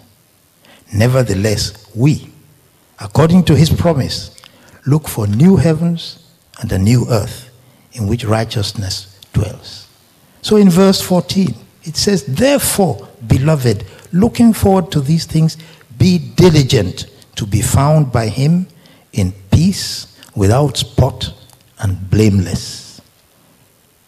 You therefore, beloved, in verse 17, since you know this beforehand, beware lest you also fall from your own steadfastness, being led away with the error of the wicked. Verse 18 says, but grow in the grace and knowledge of our Lord and Savior Jesus Christ. To him be the glory both now and forever. Amen. Let us take particular note of verse 14, which says in another translation, and so, dear friends, while you are waiting for these things to happen, make every effort to be found living peaceful lives that are pure and blameless in his sight. So to us as followers of Christ, living means more than the continuance of bodily strength and vitality. It means fearing God and enjoying his favor because of obedience to his will. It also means serving him as salt of the earth and light of the world, while waiting expectantly for the fulfillment of his promise of eternal life to us who have given our lives to him. One of the ways of waiting expectantly is to follow the advice in the Word of God. From his Word we learn that God is looking for our whole heart to be committed to him. The Lord God says, you will seek me and find me when you search for me with all your heart. Jeremiah 29:13. Now therefore, says the Lord again, turn to me with all your heart, with fasting, with weeping, and with mourning. Joel chapter 2 at verse 12. Again, you shall love the Lord God with all your heart, with all your soul, with all your strength. Deuteronomy 6 verse 5. And in 1 Samuel 12:24 it says, fear the Lord and serve him in truth with all your heart, for consider what great things he has done for you. Then we find in Proverbs 3 verses 5 to 6, trust in the Lord with all your heart, lean not on your own understanding. In all your ways acknowledge him, and he shall direct your paths. So in those injunctions, the Word of God urges us to seek the Lord, to turn to him, to love him, to serve him, and to trust him with all our heart.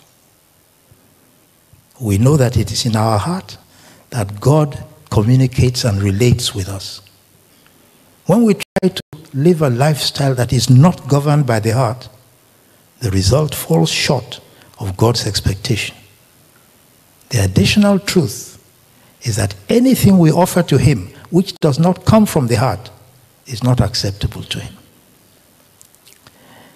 So the essence of living, therefore, is that our heart must be centrally and fully involved in the way we live.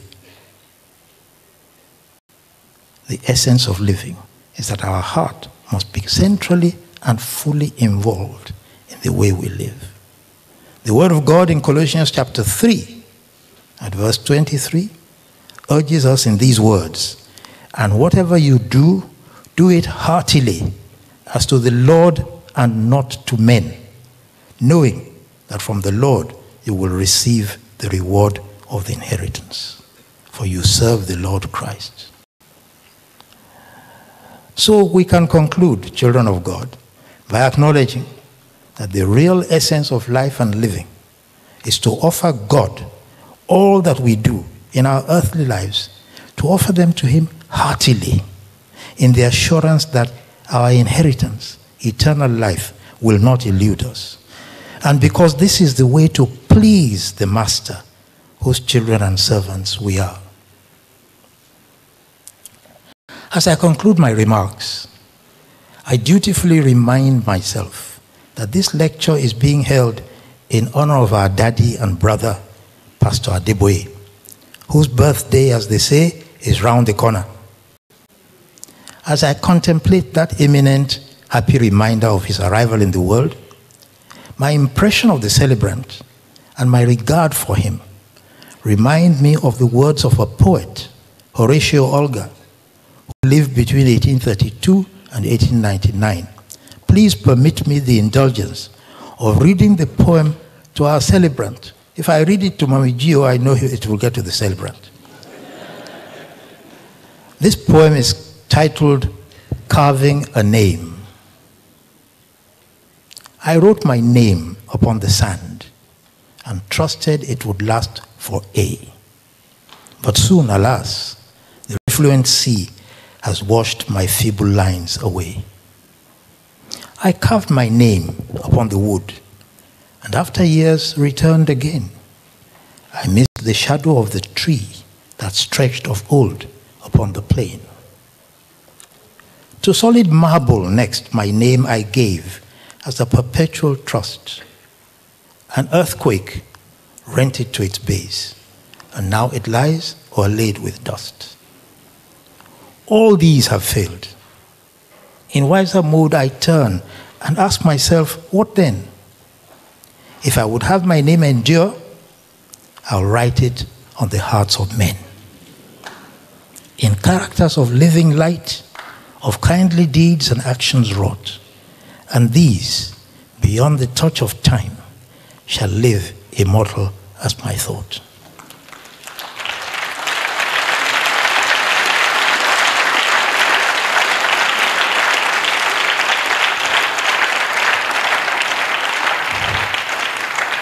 So since I have a faithful intermediary here, I will say to the celebrant, indeed you have carved your name on the hearts of millions of people. And in the grace of Almighty God, your legacy is secure.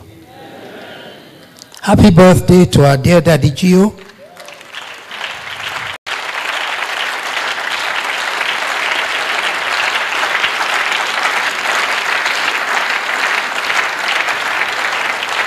And may our Heavenly Father grant you many happy returns in excellent health and fullness of the joy of the Lord. Amen. Thank you very much.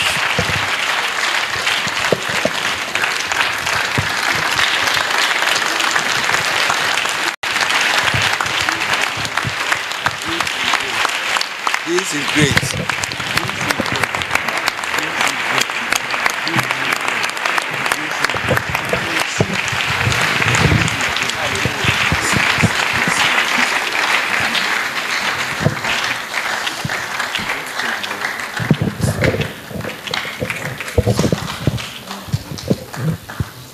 Glory be to God Almighty.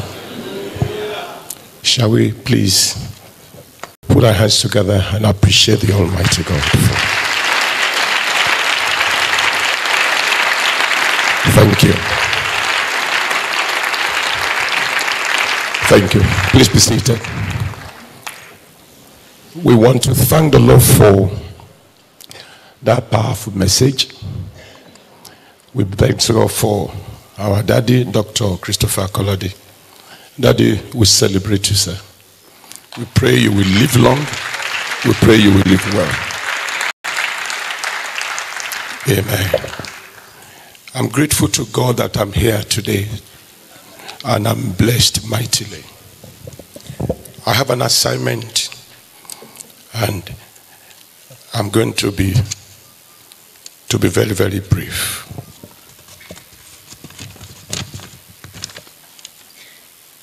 I'd like to greet all my fathers and my mothers who are here this afternoon. And I know that whosoever we come across in life is either a blessing or a lesson to us. I want to appreciate and to celebrate God's general, our daddy in the Lord, Daddy J.F Ade-Ajayi, the general overseer of the Redeemed Christian Church of God. Thank you. I also want to thank the Lord for our mommy Gio. Mommy, we celebrate you, man. Daddy is a successful general. Not just a general, but a successful one. And you know, success, thank God we are in an academic environment. Success is not only measured in terms of the money one has, or about the number of assets one possesses. It also has to do with the number of people one has been able to affect positively. That the Geo is a successful general. He has affected many people positively. He is not just a leader, he's also a ladder. So you need a leader as a ladder. Without losing humility, by the grace of God, I'm proud to say I am one of his numerous converts. That you already had or possessed two major things every individual should desire. Number one, destiny. Number two, destination. Without these two, we are finished. That the Jew had a humble and a rough background, but he surrendered his life to Jesus, and God didn't allow his background put him on the ground. Today, his destiny, by the grace of God, is settled.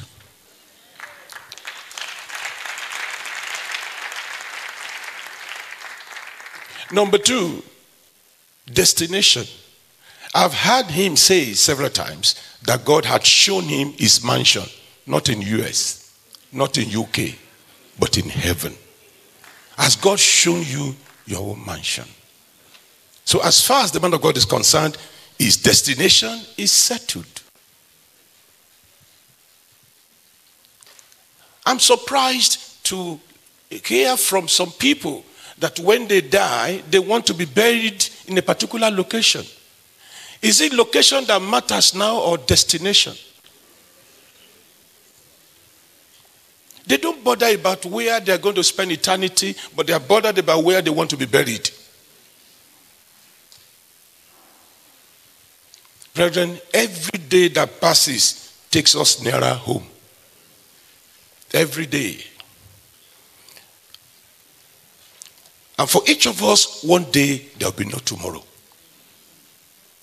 Assuming he comes today, where will you spend eternity? But I have good news for you. It is not too late for you to start well. There is this divine invitation that Jesus had given to all of us in Matthew 11:28. He said, "Come unto me." It's a divine invitation. Come unto me. You don't need to be a graduate. You don't need to be rich. You don't need to be famous. He said, "Come unto me." It doesn't matter who you are. He said, "Come unto me. and I will give you rest. What a privilege. This is the divine invitation. That the Jew honored or accepted this invitation before his destiny and destination became settled. If you accept this Jesus today, your own story too will change. I want to appeal to you, brethren. The choice you make can determine your destiny and your destination. Please choose well. I was careful to read about Peter in the Bible. He started the journey and he was going about his normal spiritual activities. Until one day Jesus called and said, Simon, Simon, Satan desires to have you. He wants to suit you as sweet. He said, but I've prayed for you. Peter didn't know that the devil was after him.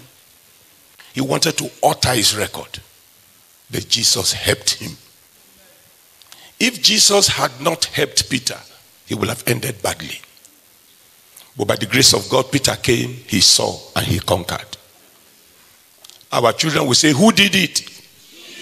Jesus.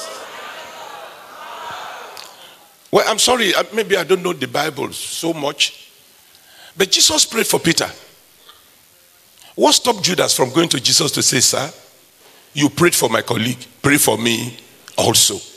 He never did that. Peter finished strong. Peter finished well because Jesus helped him. Remember, he said, without me, ye can do nothing. Mommy Anna said, for by strength shall no man prevail. So Peter's destiny would have been altered by the devil, but Jesus helped him and Peter ended well. Paul's destiny would have been destroyed by Satan, but Jesus helped him and he finished strong. Jesus is willing to help you, provided you are willing to accept him. How many of us need help? I'm grateful to God because, well, like Daddy said, that it wasn't just a lecture. This is more of sermon than a lecture. I know by the special grace of God, we shall all finish well. We finish strong. It doesn't matter what the enemies are planning, they will fail over us. In the name of Jesus Christ. I did ask a question. Let me ask the question again. How many of us need help? Let me see your hands up. Your help is not from above. From abroad. It is from above. If you want God to help you this moment, he's willing to do it. And he will do it free of charge. But please, you need to do something first. Surrender to him. If you surrender to him, he will help you. He will carry you. He will carry your responsibilities. So if you are here today, you want God to help you, and you want to surrender to him, I want to pray for you. If you are here this afternoon, you want to rededicate your life to Christ, it is my duty to pray for you. So wherever you are, you want to surrender to him or you want to rededicate your life to him, just wave your right hand. Let us pray for you. God bless you. I can see some hands there. God bless you. Please pardon me for the voice. I just finished ministration before coming this morning. Please rise to your feet wherever you are. Just shame the devil openly. Rise to your feet. Brethren, we are not clapping for these people, but we are clapping for Jesus Christ, the author and the finisher. The one who was, the one who is, the one who is to come. God bless you. The ushers are giving out some cards. Please, when you have your own, just wave it. Once you get your cards, just wave the cards so that we'll know that they've gotten to your side. Yeah, we are going to pray for you.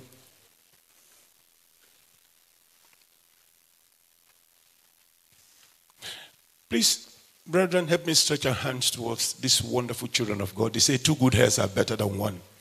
And pray for them. That the Lord that brought them here today, he will perfect everything that concerns them. Let's pray for them. Remember, brethren, there is no medicated soap that can wash away sins. It is only the blood of Jesus that can do it. Let's pray that the Lord will wash them with the blood of Jesus. He will go to the foundation of their families and he will write their records. Now that they have come to the Lord will open new chapters for them. He will give them a new beginning. A new beginning of life. He will transform them in the name of Jesus. Let's bring our prayer to a close. So shall it be. In Jesus' name. Amen. Those of us with the usher's cards, can you please wave the cards again so that we'll know where you are? God bless you. Please, before you go, kindly fill those forms and please submit to the ushers before you leave. The Lord will bless you in Jesus' name. Once again, we want to say to our Father, the Lord bless you, sir, in the name of Jesus Christ. God bless you all.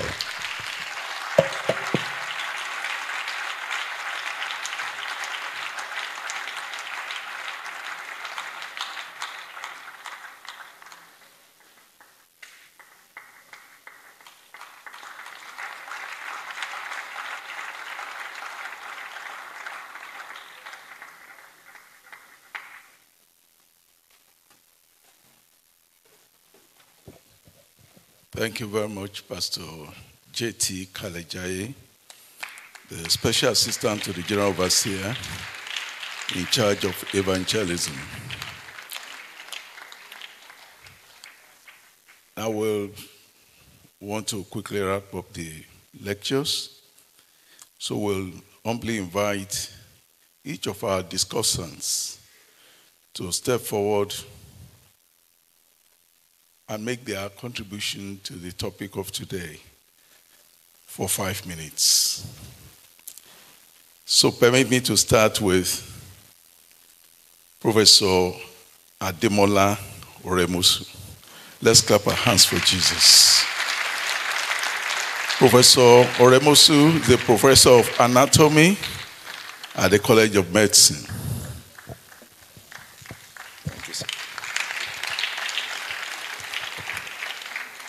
Praise the Lord. I want to appreciate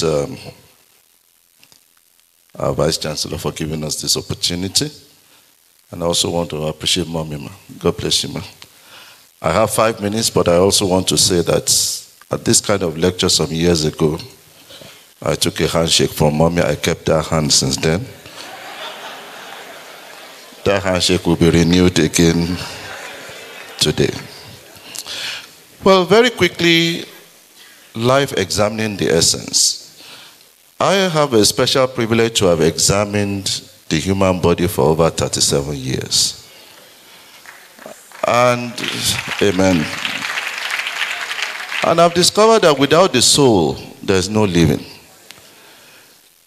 And like Daddy used to teach, because we're celebrating a unique man, and we appreciate Daddy, and we pray that he will have a very wonderful birthday, that sometimes you understand a subject by understanding the opposite.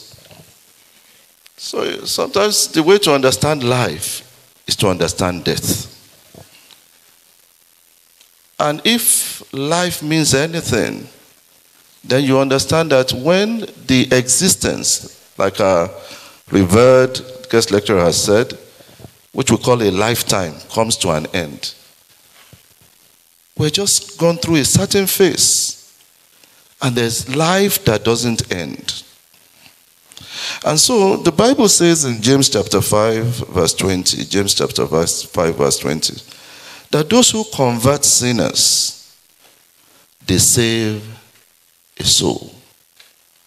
So life is not only about the one we live, but about our care of what happens to the other person. About our concern of what will happen to the other person when we end this journey of life.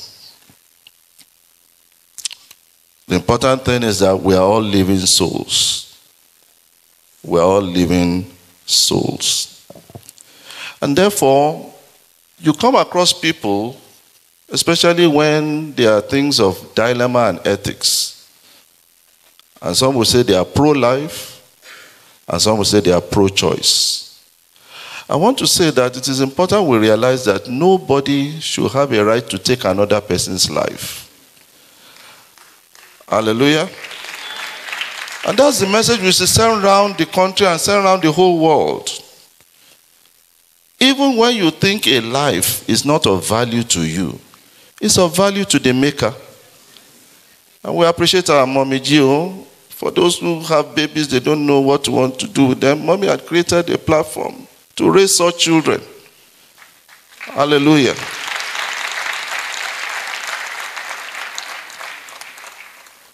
So the essence of life is that we should have good quality of life. Good quality of life. One day, they asked Jesus, who sinned that a man was born blind? Truly, we all may have age and be mates in age, but will not be mates in grace.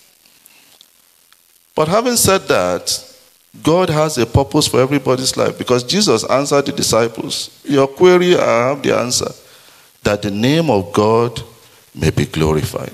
So the moment we reconcile back to God, life immediately gets purpose and meaning.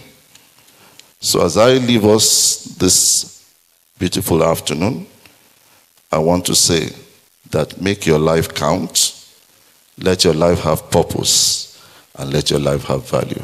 Thank you. Good afternoon.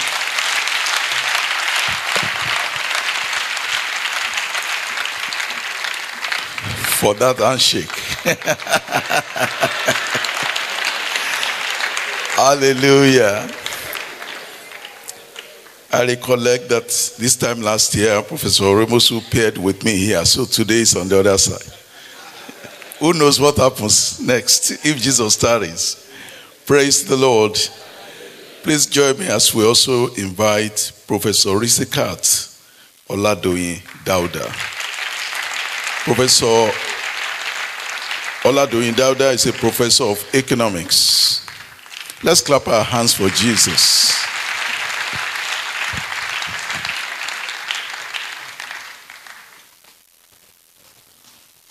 A mommy in Israel, the wife of the General Overseer of the Redeemed Christian Church of God, Mommy Adeboye, the Vice Chancellor, Professor Toyin Ogundipe, the guest speaker, distinguished fathers and mothers in the house, ladies and gentlemen. I want to say that Dr. Christopher Kolade's paper is very illuminating, constructive, and highly instructive, in the sense that it has a unique cause to examine the essence of life and living from a theological point of view. My comments are less about disagreements than about other pertinent issues that strengthens the points raised in the paper. Now, one of the factors for living a life of impact is to discover the purpose for creating us. It's very important. In this regard, it's of utmost importance for individuals to ask 4 questions. And what are these questions? Who am I? Why am I created? What is my purpose on earth? And the 4th one, what is my relationship with God? The ability to answer these questions is what determines what becomes of you in life. Having discovered why you are created, there are other points to note. Number 1 is righteousness, the need to live a righteous life, and the need to live a holy life. Now, the question is, what is righteousness? Relying on Dake's annotated reference Bible, righteousness is doing the right thing at the right time, in all places. As simple as that. And I don't know why we choose not to live a righteous life. People living in unrighteousness find it difficult to define their own status, not to talk of living a life of impact. Nigeria is in this sorry state today because of unrighteousness. In the 90s, when I was in school, on my PhD thesis, there was a British diplomat in Kyiv, Ukraine then, in those days, who used to say that if you ask a Nigerian to bring a document signed by God himself, he will bring it.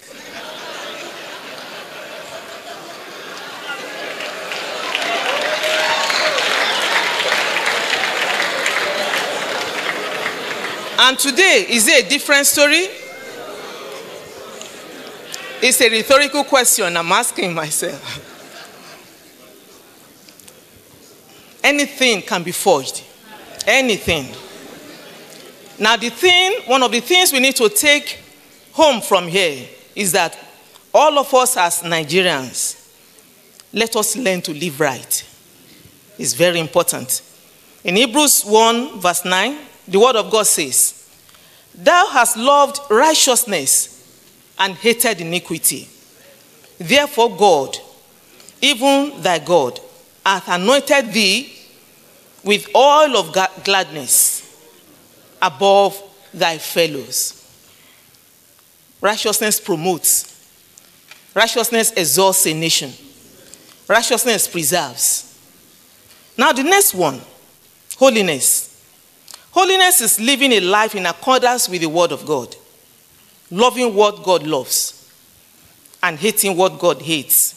In Hebrews 12 verse 14, the word of God says, "Follow peace with all men and holiness, without which no man shall see the Lord." It is very useless to be successful on earth and end in hell. The Bible says, "What shall it profit a man if he gains the whole world and loses his soul?" Of note is the truth that this world is a marketplace for all of us. No matter how long you stay in the market or how successful you are, there's a home you must return to at the end of the day. Now, what's the take home? Let us be mindful of where we will spend eternity and plan towards it. It's very important. Thank you very much for listening.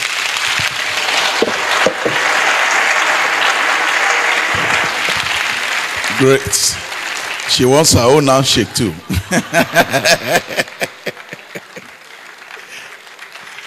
Thank you, man.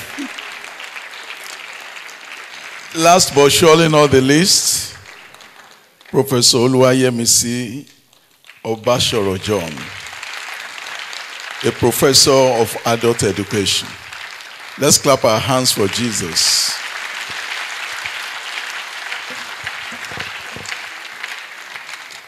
Thank you, sir. Mr. Chairman, sir, distinguished ladies and gentlemen, I join my voice today to this in total humility and gratitude to God for this life chance opportunity. I would not take it for granted. Thank you, ma. A man's life is divided into periods and seasons. The Bible tells us there are times and seasons. So we have the spring of a man's life, the summer, the autumn, and the winter. Each stage has its expectations and challenges. There is no one that is promised or guaranteed experiencing all these stages. Some will experience all. Some will not experience. But there's something that we need to take. We need to understand that each season and each time or period should be lived properly so that we don't miss the essence of life. This means that there should be learning for life. which goes beyond the school type that we all here, most of us have had, formal education, but include informal or incidental, and of course the alternative, which is non-formal education. We all must live through this, one way or the other, and experience something. Life is existence and breath. Living is dominating. It is reaching out. It is impacting the world. It is creating unforgettable and undeniable lifelong experiences for others. Living is beyond life's routine and motion of birth, schooling, marriage, children, fame, power, wealth, successes, accomplishments, expectations, pretenses of happiness, fulfillment of dreams, jealousies, rivalries, mistakes, and failures. The essence of living and the essence is life. And this can only be gotten through the Holy Ghost. It is the Holy Ghost that gives life and true living, not just breath. Consider a dead man walking. Living and dead. He's a dead man who is walking. For a brief moment, think of the people who have added value to your life. Think of those people who would think that you have added value to their lives. What do you get? Joy. The joy that follows is a sign that life is beyond existing. What does one need? We need to ask God to reveal this to us, what he wants us to do. We need to live beyond ourselves and the needs and our needs, and then reach out to people. This can be seen by looking to the cross. Christ died. Living involves integrity, truth, ethics, codes of behavior, humility, submission to the will of God, paying the price of following the Master Jesus Christ, walking in his power and guidance, exercising the power of choice. Living means we must give up bitterness, hatred, malice, anger, gossip, slander, worry, complaints, discouragements, and lusts. Living means we must be vessels of mercy and vessels of the Lord. The essence of life is to scatter the sunshine that we have in Christ Jesus. And the hymn writer puts it clearly. Lanta Wilson Smith echoes, and I quote, "In a world where sorrow ever will be known, where are found the needy and the sad and lone, how much joy and comfort you can still bestow if you scatter sunshine everywhere you go. Scatter sunshine all along your way. Cheer and bless and brighten every passing day. Scatter sunshine all along your way. Cheer and bless and brighten every passing day." Slightest actions often meet the sorest needs, for the world wants daily little kindly deeds. Oh, what care and sorrow we may help remove with our songs of courage, sympathy, and love. When the days are gloomy, sing some happy songs. Meet the world's repining with courage strong. Go with faith undaunted through the ills of life. Scatter smiles and sunshine o'er its toil and strife. Scatter sunshine all along your way. Cheer and bless and brighten every passing day. Scatter sunshine all along your way. Cheer and bless and brighten every passing day. Life is brief and ends, but living is for eternity. Thank you very much.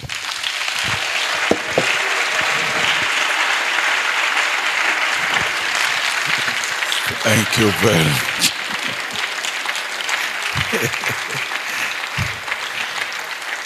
Blessed be the name of the Lord. What a wonderful time. Let's give the Lord another round of applause.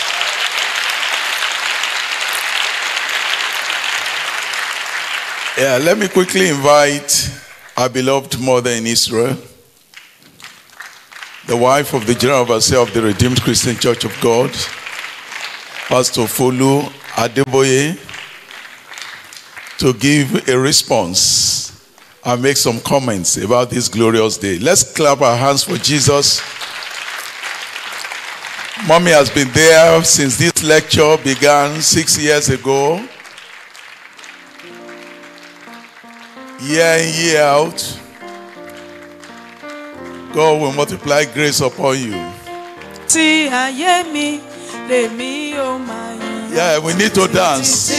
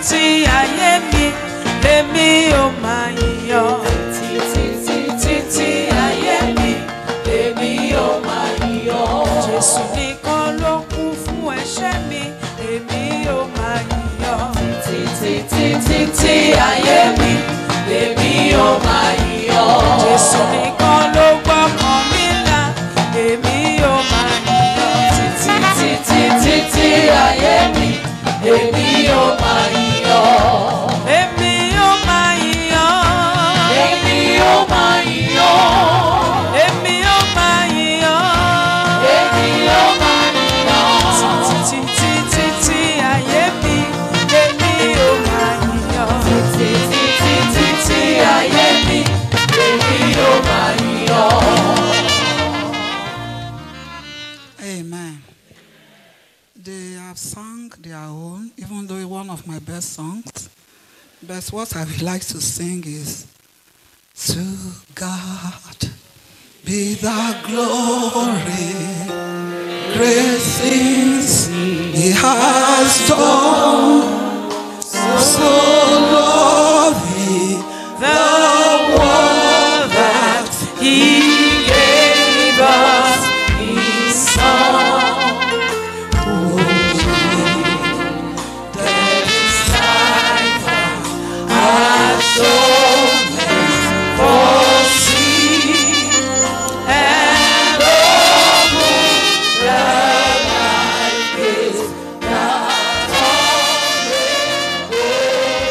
Praise the Lord, praise the Lord, praise the Lord, and the earth is full. Praise the Lord, praise the Lord, praise the Lord, let the people rejoice.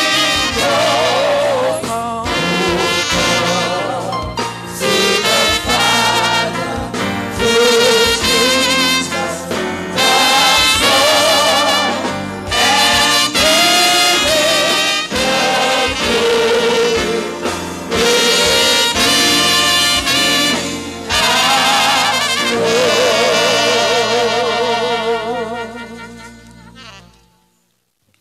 Thank you, Daddy. To you alone be all the glory and honor and adoration forever. In Jesus' name.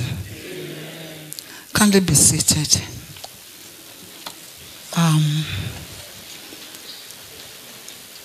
To God be all the glory. He has done a great thing. We can never thank Him enough for what He has done, what He is doing, and what He will continually do. Forever His name be glorified.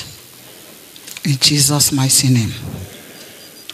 First and foremost, like I've already done,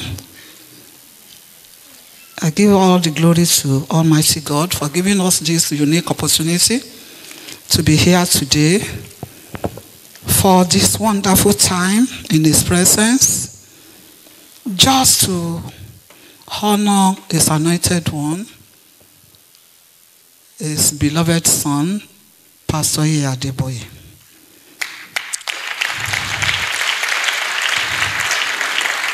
Thank you.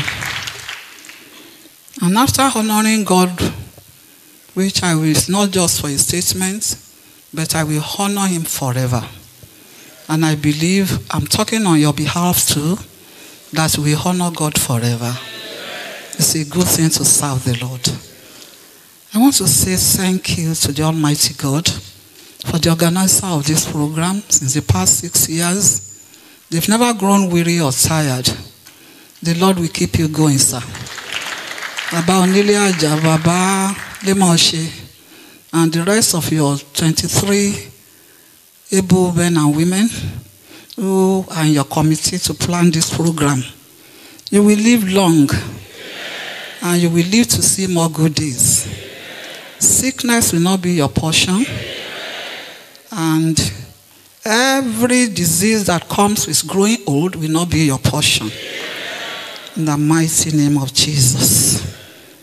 I want to salute all those who have given lectures in the past 6 years. Thank you for making yourself available to add virtue to those of us who are just coming behind you. We are very grateful. Knowledge and understanding will not cease from your lives in Jesus' name. I want to salute all our elders in the house. I can just mention a few names to represent the rest. Papa Sagwa is here, my good friend. Welcome, Baba. Papa Olakunrin is here. Papa Abuaba is here, Professor Abuaba. Papa Felix Oyiwere is here. Just to represent all the elders in the house. I'm sure maybe Baba Wigwe is also somewhere around. I want to say welcome and thank you for coming. You will live to see more good days in Jesus' name. At the same time, I want to say thank you to all of us who have been attending for the past 6 years. I'm sure you don't just come and go like that. You have added more virtues to your lives, which is helping you to be where you are right now. And I believe this one of this year is something that will live with you to the end of the day, and will make all of us worthy to enter into His kingdom in the name of Jesus. The host and the hostess, our beloved professor, pastor, worshipper, call him everything that is divine. God has just endowed him with it. We really, really appreciate you for supporting the organizer to be in this place today. The Lord will rebrand Unilag in your own time. And together with all these principal officers in this university and all my beloved friends and daughters and sons who are co-laborers with you, none of them will miss heaven. In the mighty name of Jesus. I want to salute the chaplain of the chapel here. Yeah, is this son? She's sitting. He's sitting. The Chapel of Light. Jesus, the Bishop of Akoka. He wants to say it. You are welcome. The Lord that has kept you thus far will keep you to the end. You will have a glorious end in the name of Jesus. I also want to say thank you to all my colleagues in the house, pastors from RCCG and other ministries, and all my colleagues in the teaching field. I want to say welcome and thank you. And all children of God in the house and the potential children of God. We appreciate you so much. Because without you being here, there will be no lecture. Papa cannot just come here and be just talking to the ear. And so we want to say thank you for coming. And all relatives here, thank you. Now to come to Baba, the lecturer of today.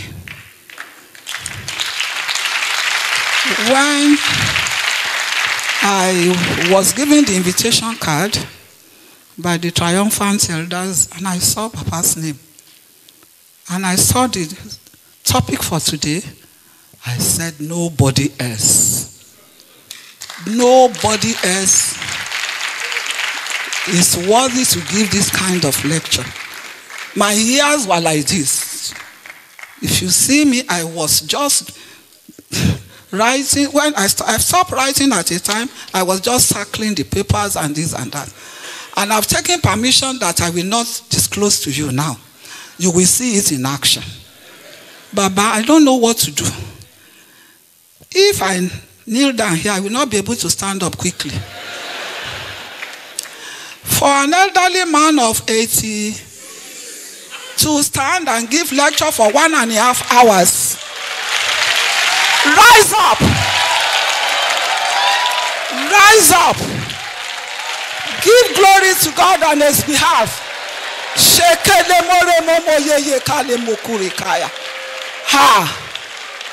Hallelujah. You can be seated. That is just first thing. If I ask you to be, if you are be line by line, precept by precept, you will not leave here today. Baba, we don't know what to say. I have written a note to you, and you have accepted. Baba, you have not talked to probably 1,000 or more people that are here today. The whole world you have blessed today. Until you see God in glory, your life will continue to be an outpouring of wisdom, of greatness, of God's mind, and people through you, more and more, they will know the living God, and they will serve the living God. And every selfish attitude people have had, most especially in this our nation, shall be changed. Baba, you will not waste away. Your end will be better than the former. In the mighty name of Jesus. I salute you, sir. I salute you, sir. We are very, very grateful. We are grateful. We are grateful. Brethren, I don't want to be part of the people who have come to analyze something. I can't analyze anything for now. But what I would like to say concerning this lecture, before you pray, because I put down some prayer points, which I think is essential. Number one is to bring the conclusion of the matter. The conclusion.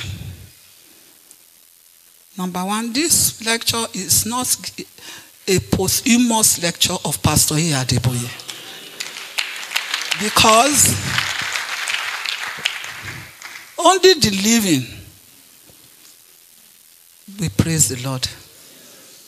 This time last year, we were telling a story. This year, we are telling a greater story. And this lecture has given us a light perpetual that we know Pastor Adeboye will reach his goal. In the mighty name of Jesus. You too, you will reach your goals. And so, God does not make a mistake for bringing you and me here today. So my advice is that we go back home. Don't just put these booklets anywhere. It will take a good preacher a whole year to preach this message. And that's one thing I wanted to say. You are looking for I don't know, a pastor, a mentor, a statesman in the land. We have, Baba, if we have about 20, even only 2 of them, or 20, because we have so many of them in the house. and the people of this nation will hear, they will listen, we won't be where we are. If an elderly man who has gone through all those national assignments, whatever, he is still living and sharing this, then what are we younger ones? What are we doing? This is very important. You don't just leave this booklet anywhere. Better take it to your bedroom. Every night or every morning after your morning devotion, read one paragraph. Meditate on it. I am telling you, your life will change for better. You too, you will become an elder whose words will never fall on the ground on this nation, but it will germinate and bring forth fruit. In the mighty name of Jesus. And I will beseech you that we will please, from here, let's start practicing it. That our life, the best life that is to live, is to give it to others. Every gift we have is not our own. Whatever God has given to us belongs to him and is for a purpose. And there's no life after death except eternity, which everybody should work for. And I pray God will take us in the name of Jesus. Brethren, it is time to pray.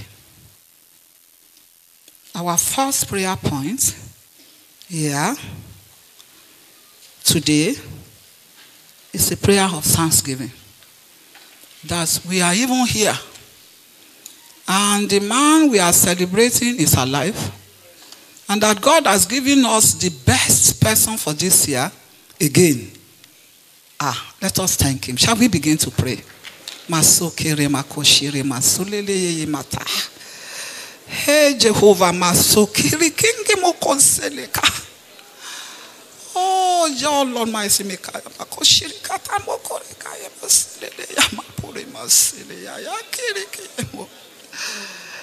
oh, it's only you, Jesus, that can do this one for us. We are so grateful. We are so grateful. We are grateful. We are grateful.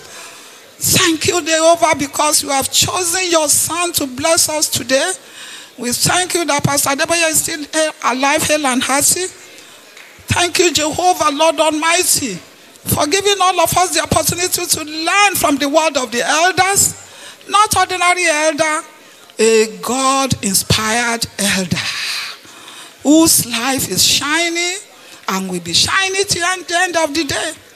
Father, we give you praise for giving us this opportunity. We thank you. Thank you. Let us thank God for Papa, the lecturer of today.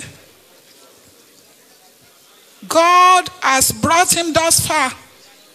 In spite of all the times of darkness and of light in his life, times of mountains to fly over, valleys that God himself filled up for him, crooked ways that was straightened by the power of the living God that Papa had gone through, is still remaining firm. And God has kept him. Kept him. God has kept him. Let's thank God on his behalf. Our God has been faithful. Our God has been faithful. That is part of the benefits of the faithful one. Say, we keep in perfect peace the hearts that trust in him. Let's thank God that God has kept Baba in perfect peace because he trusts in the Lord. Oh, Jehovah, we want to say thank you for your son. You kept him in perfect peace because he trusts in you despite all that he had gone through in life. Oh, he's still shining and living in you. He has not washed his net. He's still using his net to dig into the deep. Lord, we thank you. Thank you, Father. In Jesus' mighty name, we have prayed. We are now going to pray for all our elders in the house. and those who will be elders later, that God himself will not allow our lives to be wasted by everything that we are seeing that are just glided toys of the world, that we will remain focused in Christ so that our lives will be like a spring that will be springing forth even for the generations and generations to come. Shall we begin to pray for all our elders and those of us who are going to be elders, that we will not live a life of waste, that the Lord that has kept us thus far will rebrand our lives and will make us vessels of honor in his hand till the end of the day. Every day we will be springing forth. The Lord will be springing forth. The power of the Holy Ghost will be springing forth in our lives. Much, much more. So that we can leave a good legacy. Christ in us, the hope of glory for the generations to come. And through us, nations will be transformed. Through us, families will be transformed. Through us, institutions will be transformed. Let us begin to pray for ourselves and the elders. In Jesus' mighty name we have prayed. Finally, we are going to pray for this institution we pray for the VC, the DVCs, all the departmental heads, deans of faculties, faculty officers, even non-teaching staffs in this university, that they will all work towards the same goal of excellence. And that the students in this university, because this great thing is happening today, that God will leave an indelible mark of a life well lived in the lives of these students. That the devil will not waste them. Shall we begin to pray?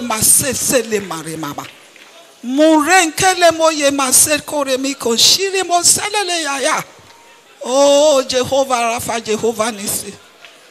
Lord of hosts, we cry unto you for the University of Lagos today. For this thing to be happening here, we know it is not just an accident. It's for a purpose. Life well lived. A life that is meaningful. And so, Father, we pray right from the VC to all the faculty officers and everyone, that the principal officers in this place, together with the lecturers and all the non-teaching staffs, and even the students, Lord Almighty, that God of heaven, you will come in your infinite mercy and you will do wonders of rebranding, of making their life not to be wasted in this university, most especially the students. And we help all the leaders and all the people leading, Lord, starting from the VC, to take good decisions, right decisions concerning these people. And so shall it be, as we honor you and we give you praise. We bless your name because we know you will do what nobody can do. We are so grateful. We are so grateful. Thank you, Jehovah.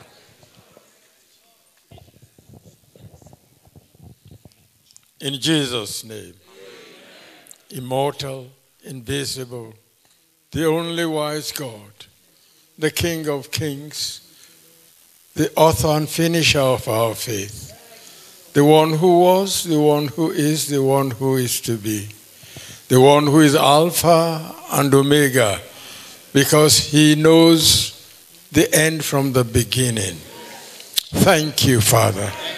We cannot thank you enough.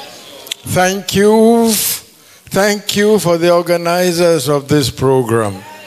Thank you for the lecturer. Thank you for the family of Christ. We give you glory, honor, praise, and adoration. As we depart from here, we do not depart from your presence. Let your presence go with us everywhere that we go. Above all, when the trumpet shall sound, let none of us here be missing in your kingdom. We give you glory, we give you honor, we give you praise and adoration.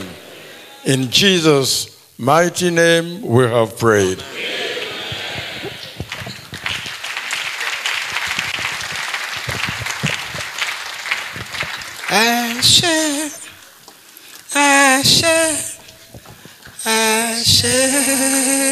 Baba, awi ma yeun.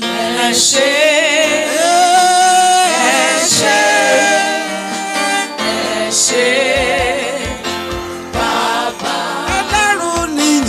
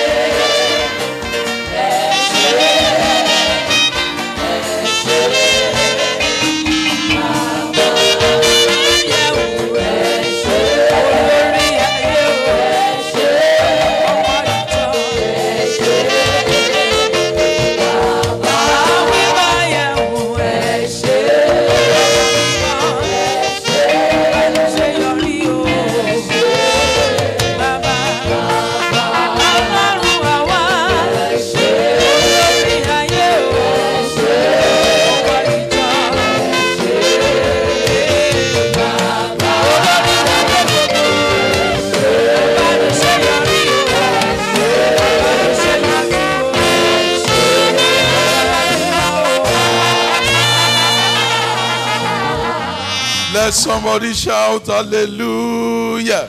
Hallelujah. Thank you very much, Mommy.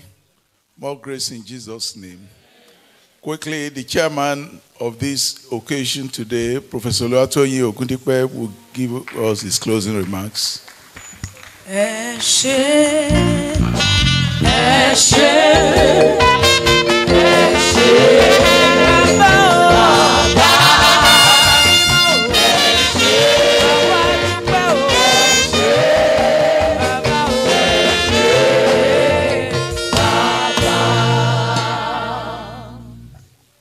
In the military, once the general speaks, the captain don't have any choice than to align with the general. I align with the general. As my Lord liveth, come this time next year, we'll be around to celebrate the 7th lecture. Bye-bye.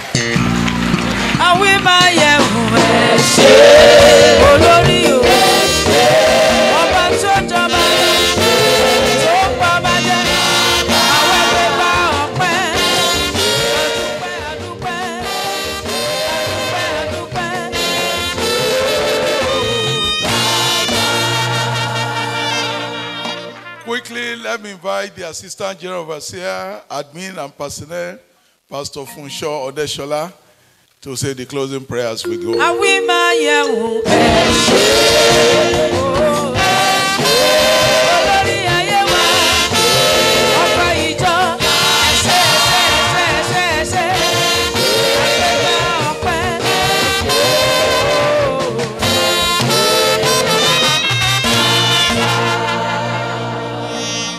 Shall we please pray? Eternal Father, we thank you. Better is the end of a thing than the beginning thereof. Thank you for this annual birthday lecture.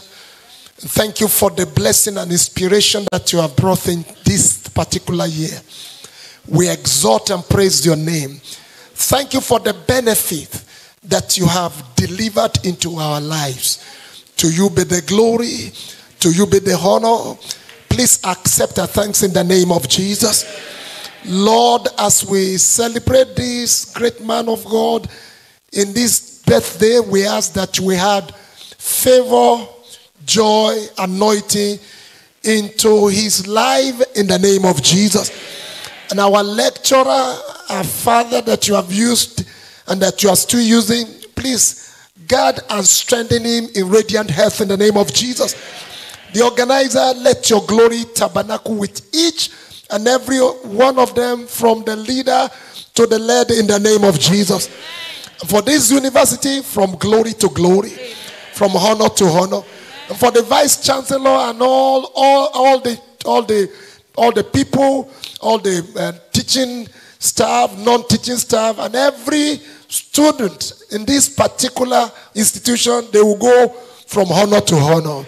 And as we go, we ask that blessing of God will go with us.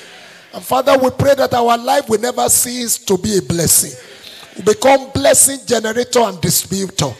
And Lord, when the roll call up in heaven, all of us will make it there. Blessed be your name. The time we have spent here, we pray you will reward us in good health, in joy, in success, in lifting, and all glory and honor will be yours. Thank you, eternal Father. We bless and praise you, Lord. In Jesus' most holy name we pray. Hallelujah. Just in a moment, that the chairman of the planning committee, please. Wow, glory be to God. And that has been the closing prayer for this beautiful event, which was said by Pastor J.F Ade-Ajayi, the pastor in charge of Region 1, and also admin and personnel of the Redeemed Christian Church of God. I hope it has been a wonderful time with you here, listening to the talk, especially on the topic, which is life, living, and examining the essence. Now, if there's something to take home, it is that life is brief and ends, but living is eternity. Life is a free gift from God. What do you do with the life given to you? It does really matter to God how you live this life. Make sure your life is pleasing to Him. Thank you so much for being a part of this event. My name is Lillian Ogedegbe, and this event was put together by the triumphant elders of the Redeemed Christian Church of God in honor of our esteemed father-in-law, Pastor J.F Ade-Ajayi, who will be celebrating his 78th birthday on the 2nd of March. I'm Lillian Ogedegbe. This event has come to you live from the prestigious University of Lagos, the #1 choice of every Jambite in Nigeria, and also the nation's pride. God bless you. We'll see you next time. Happy birthday, Daddy Gio. God bless you all.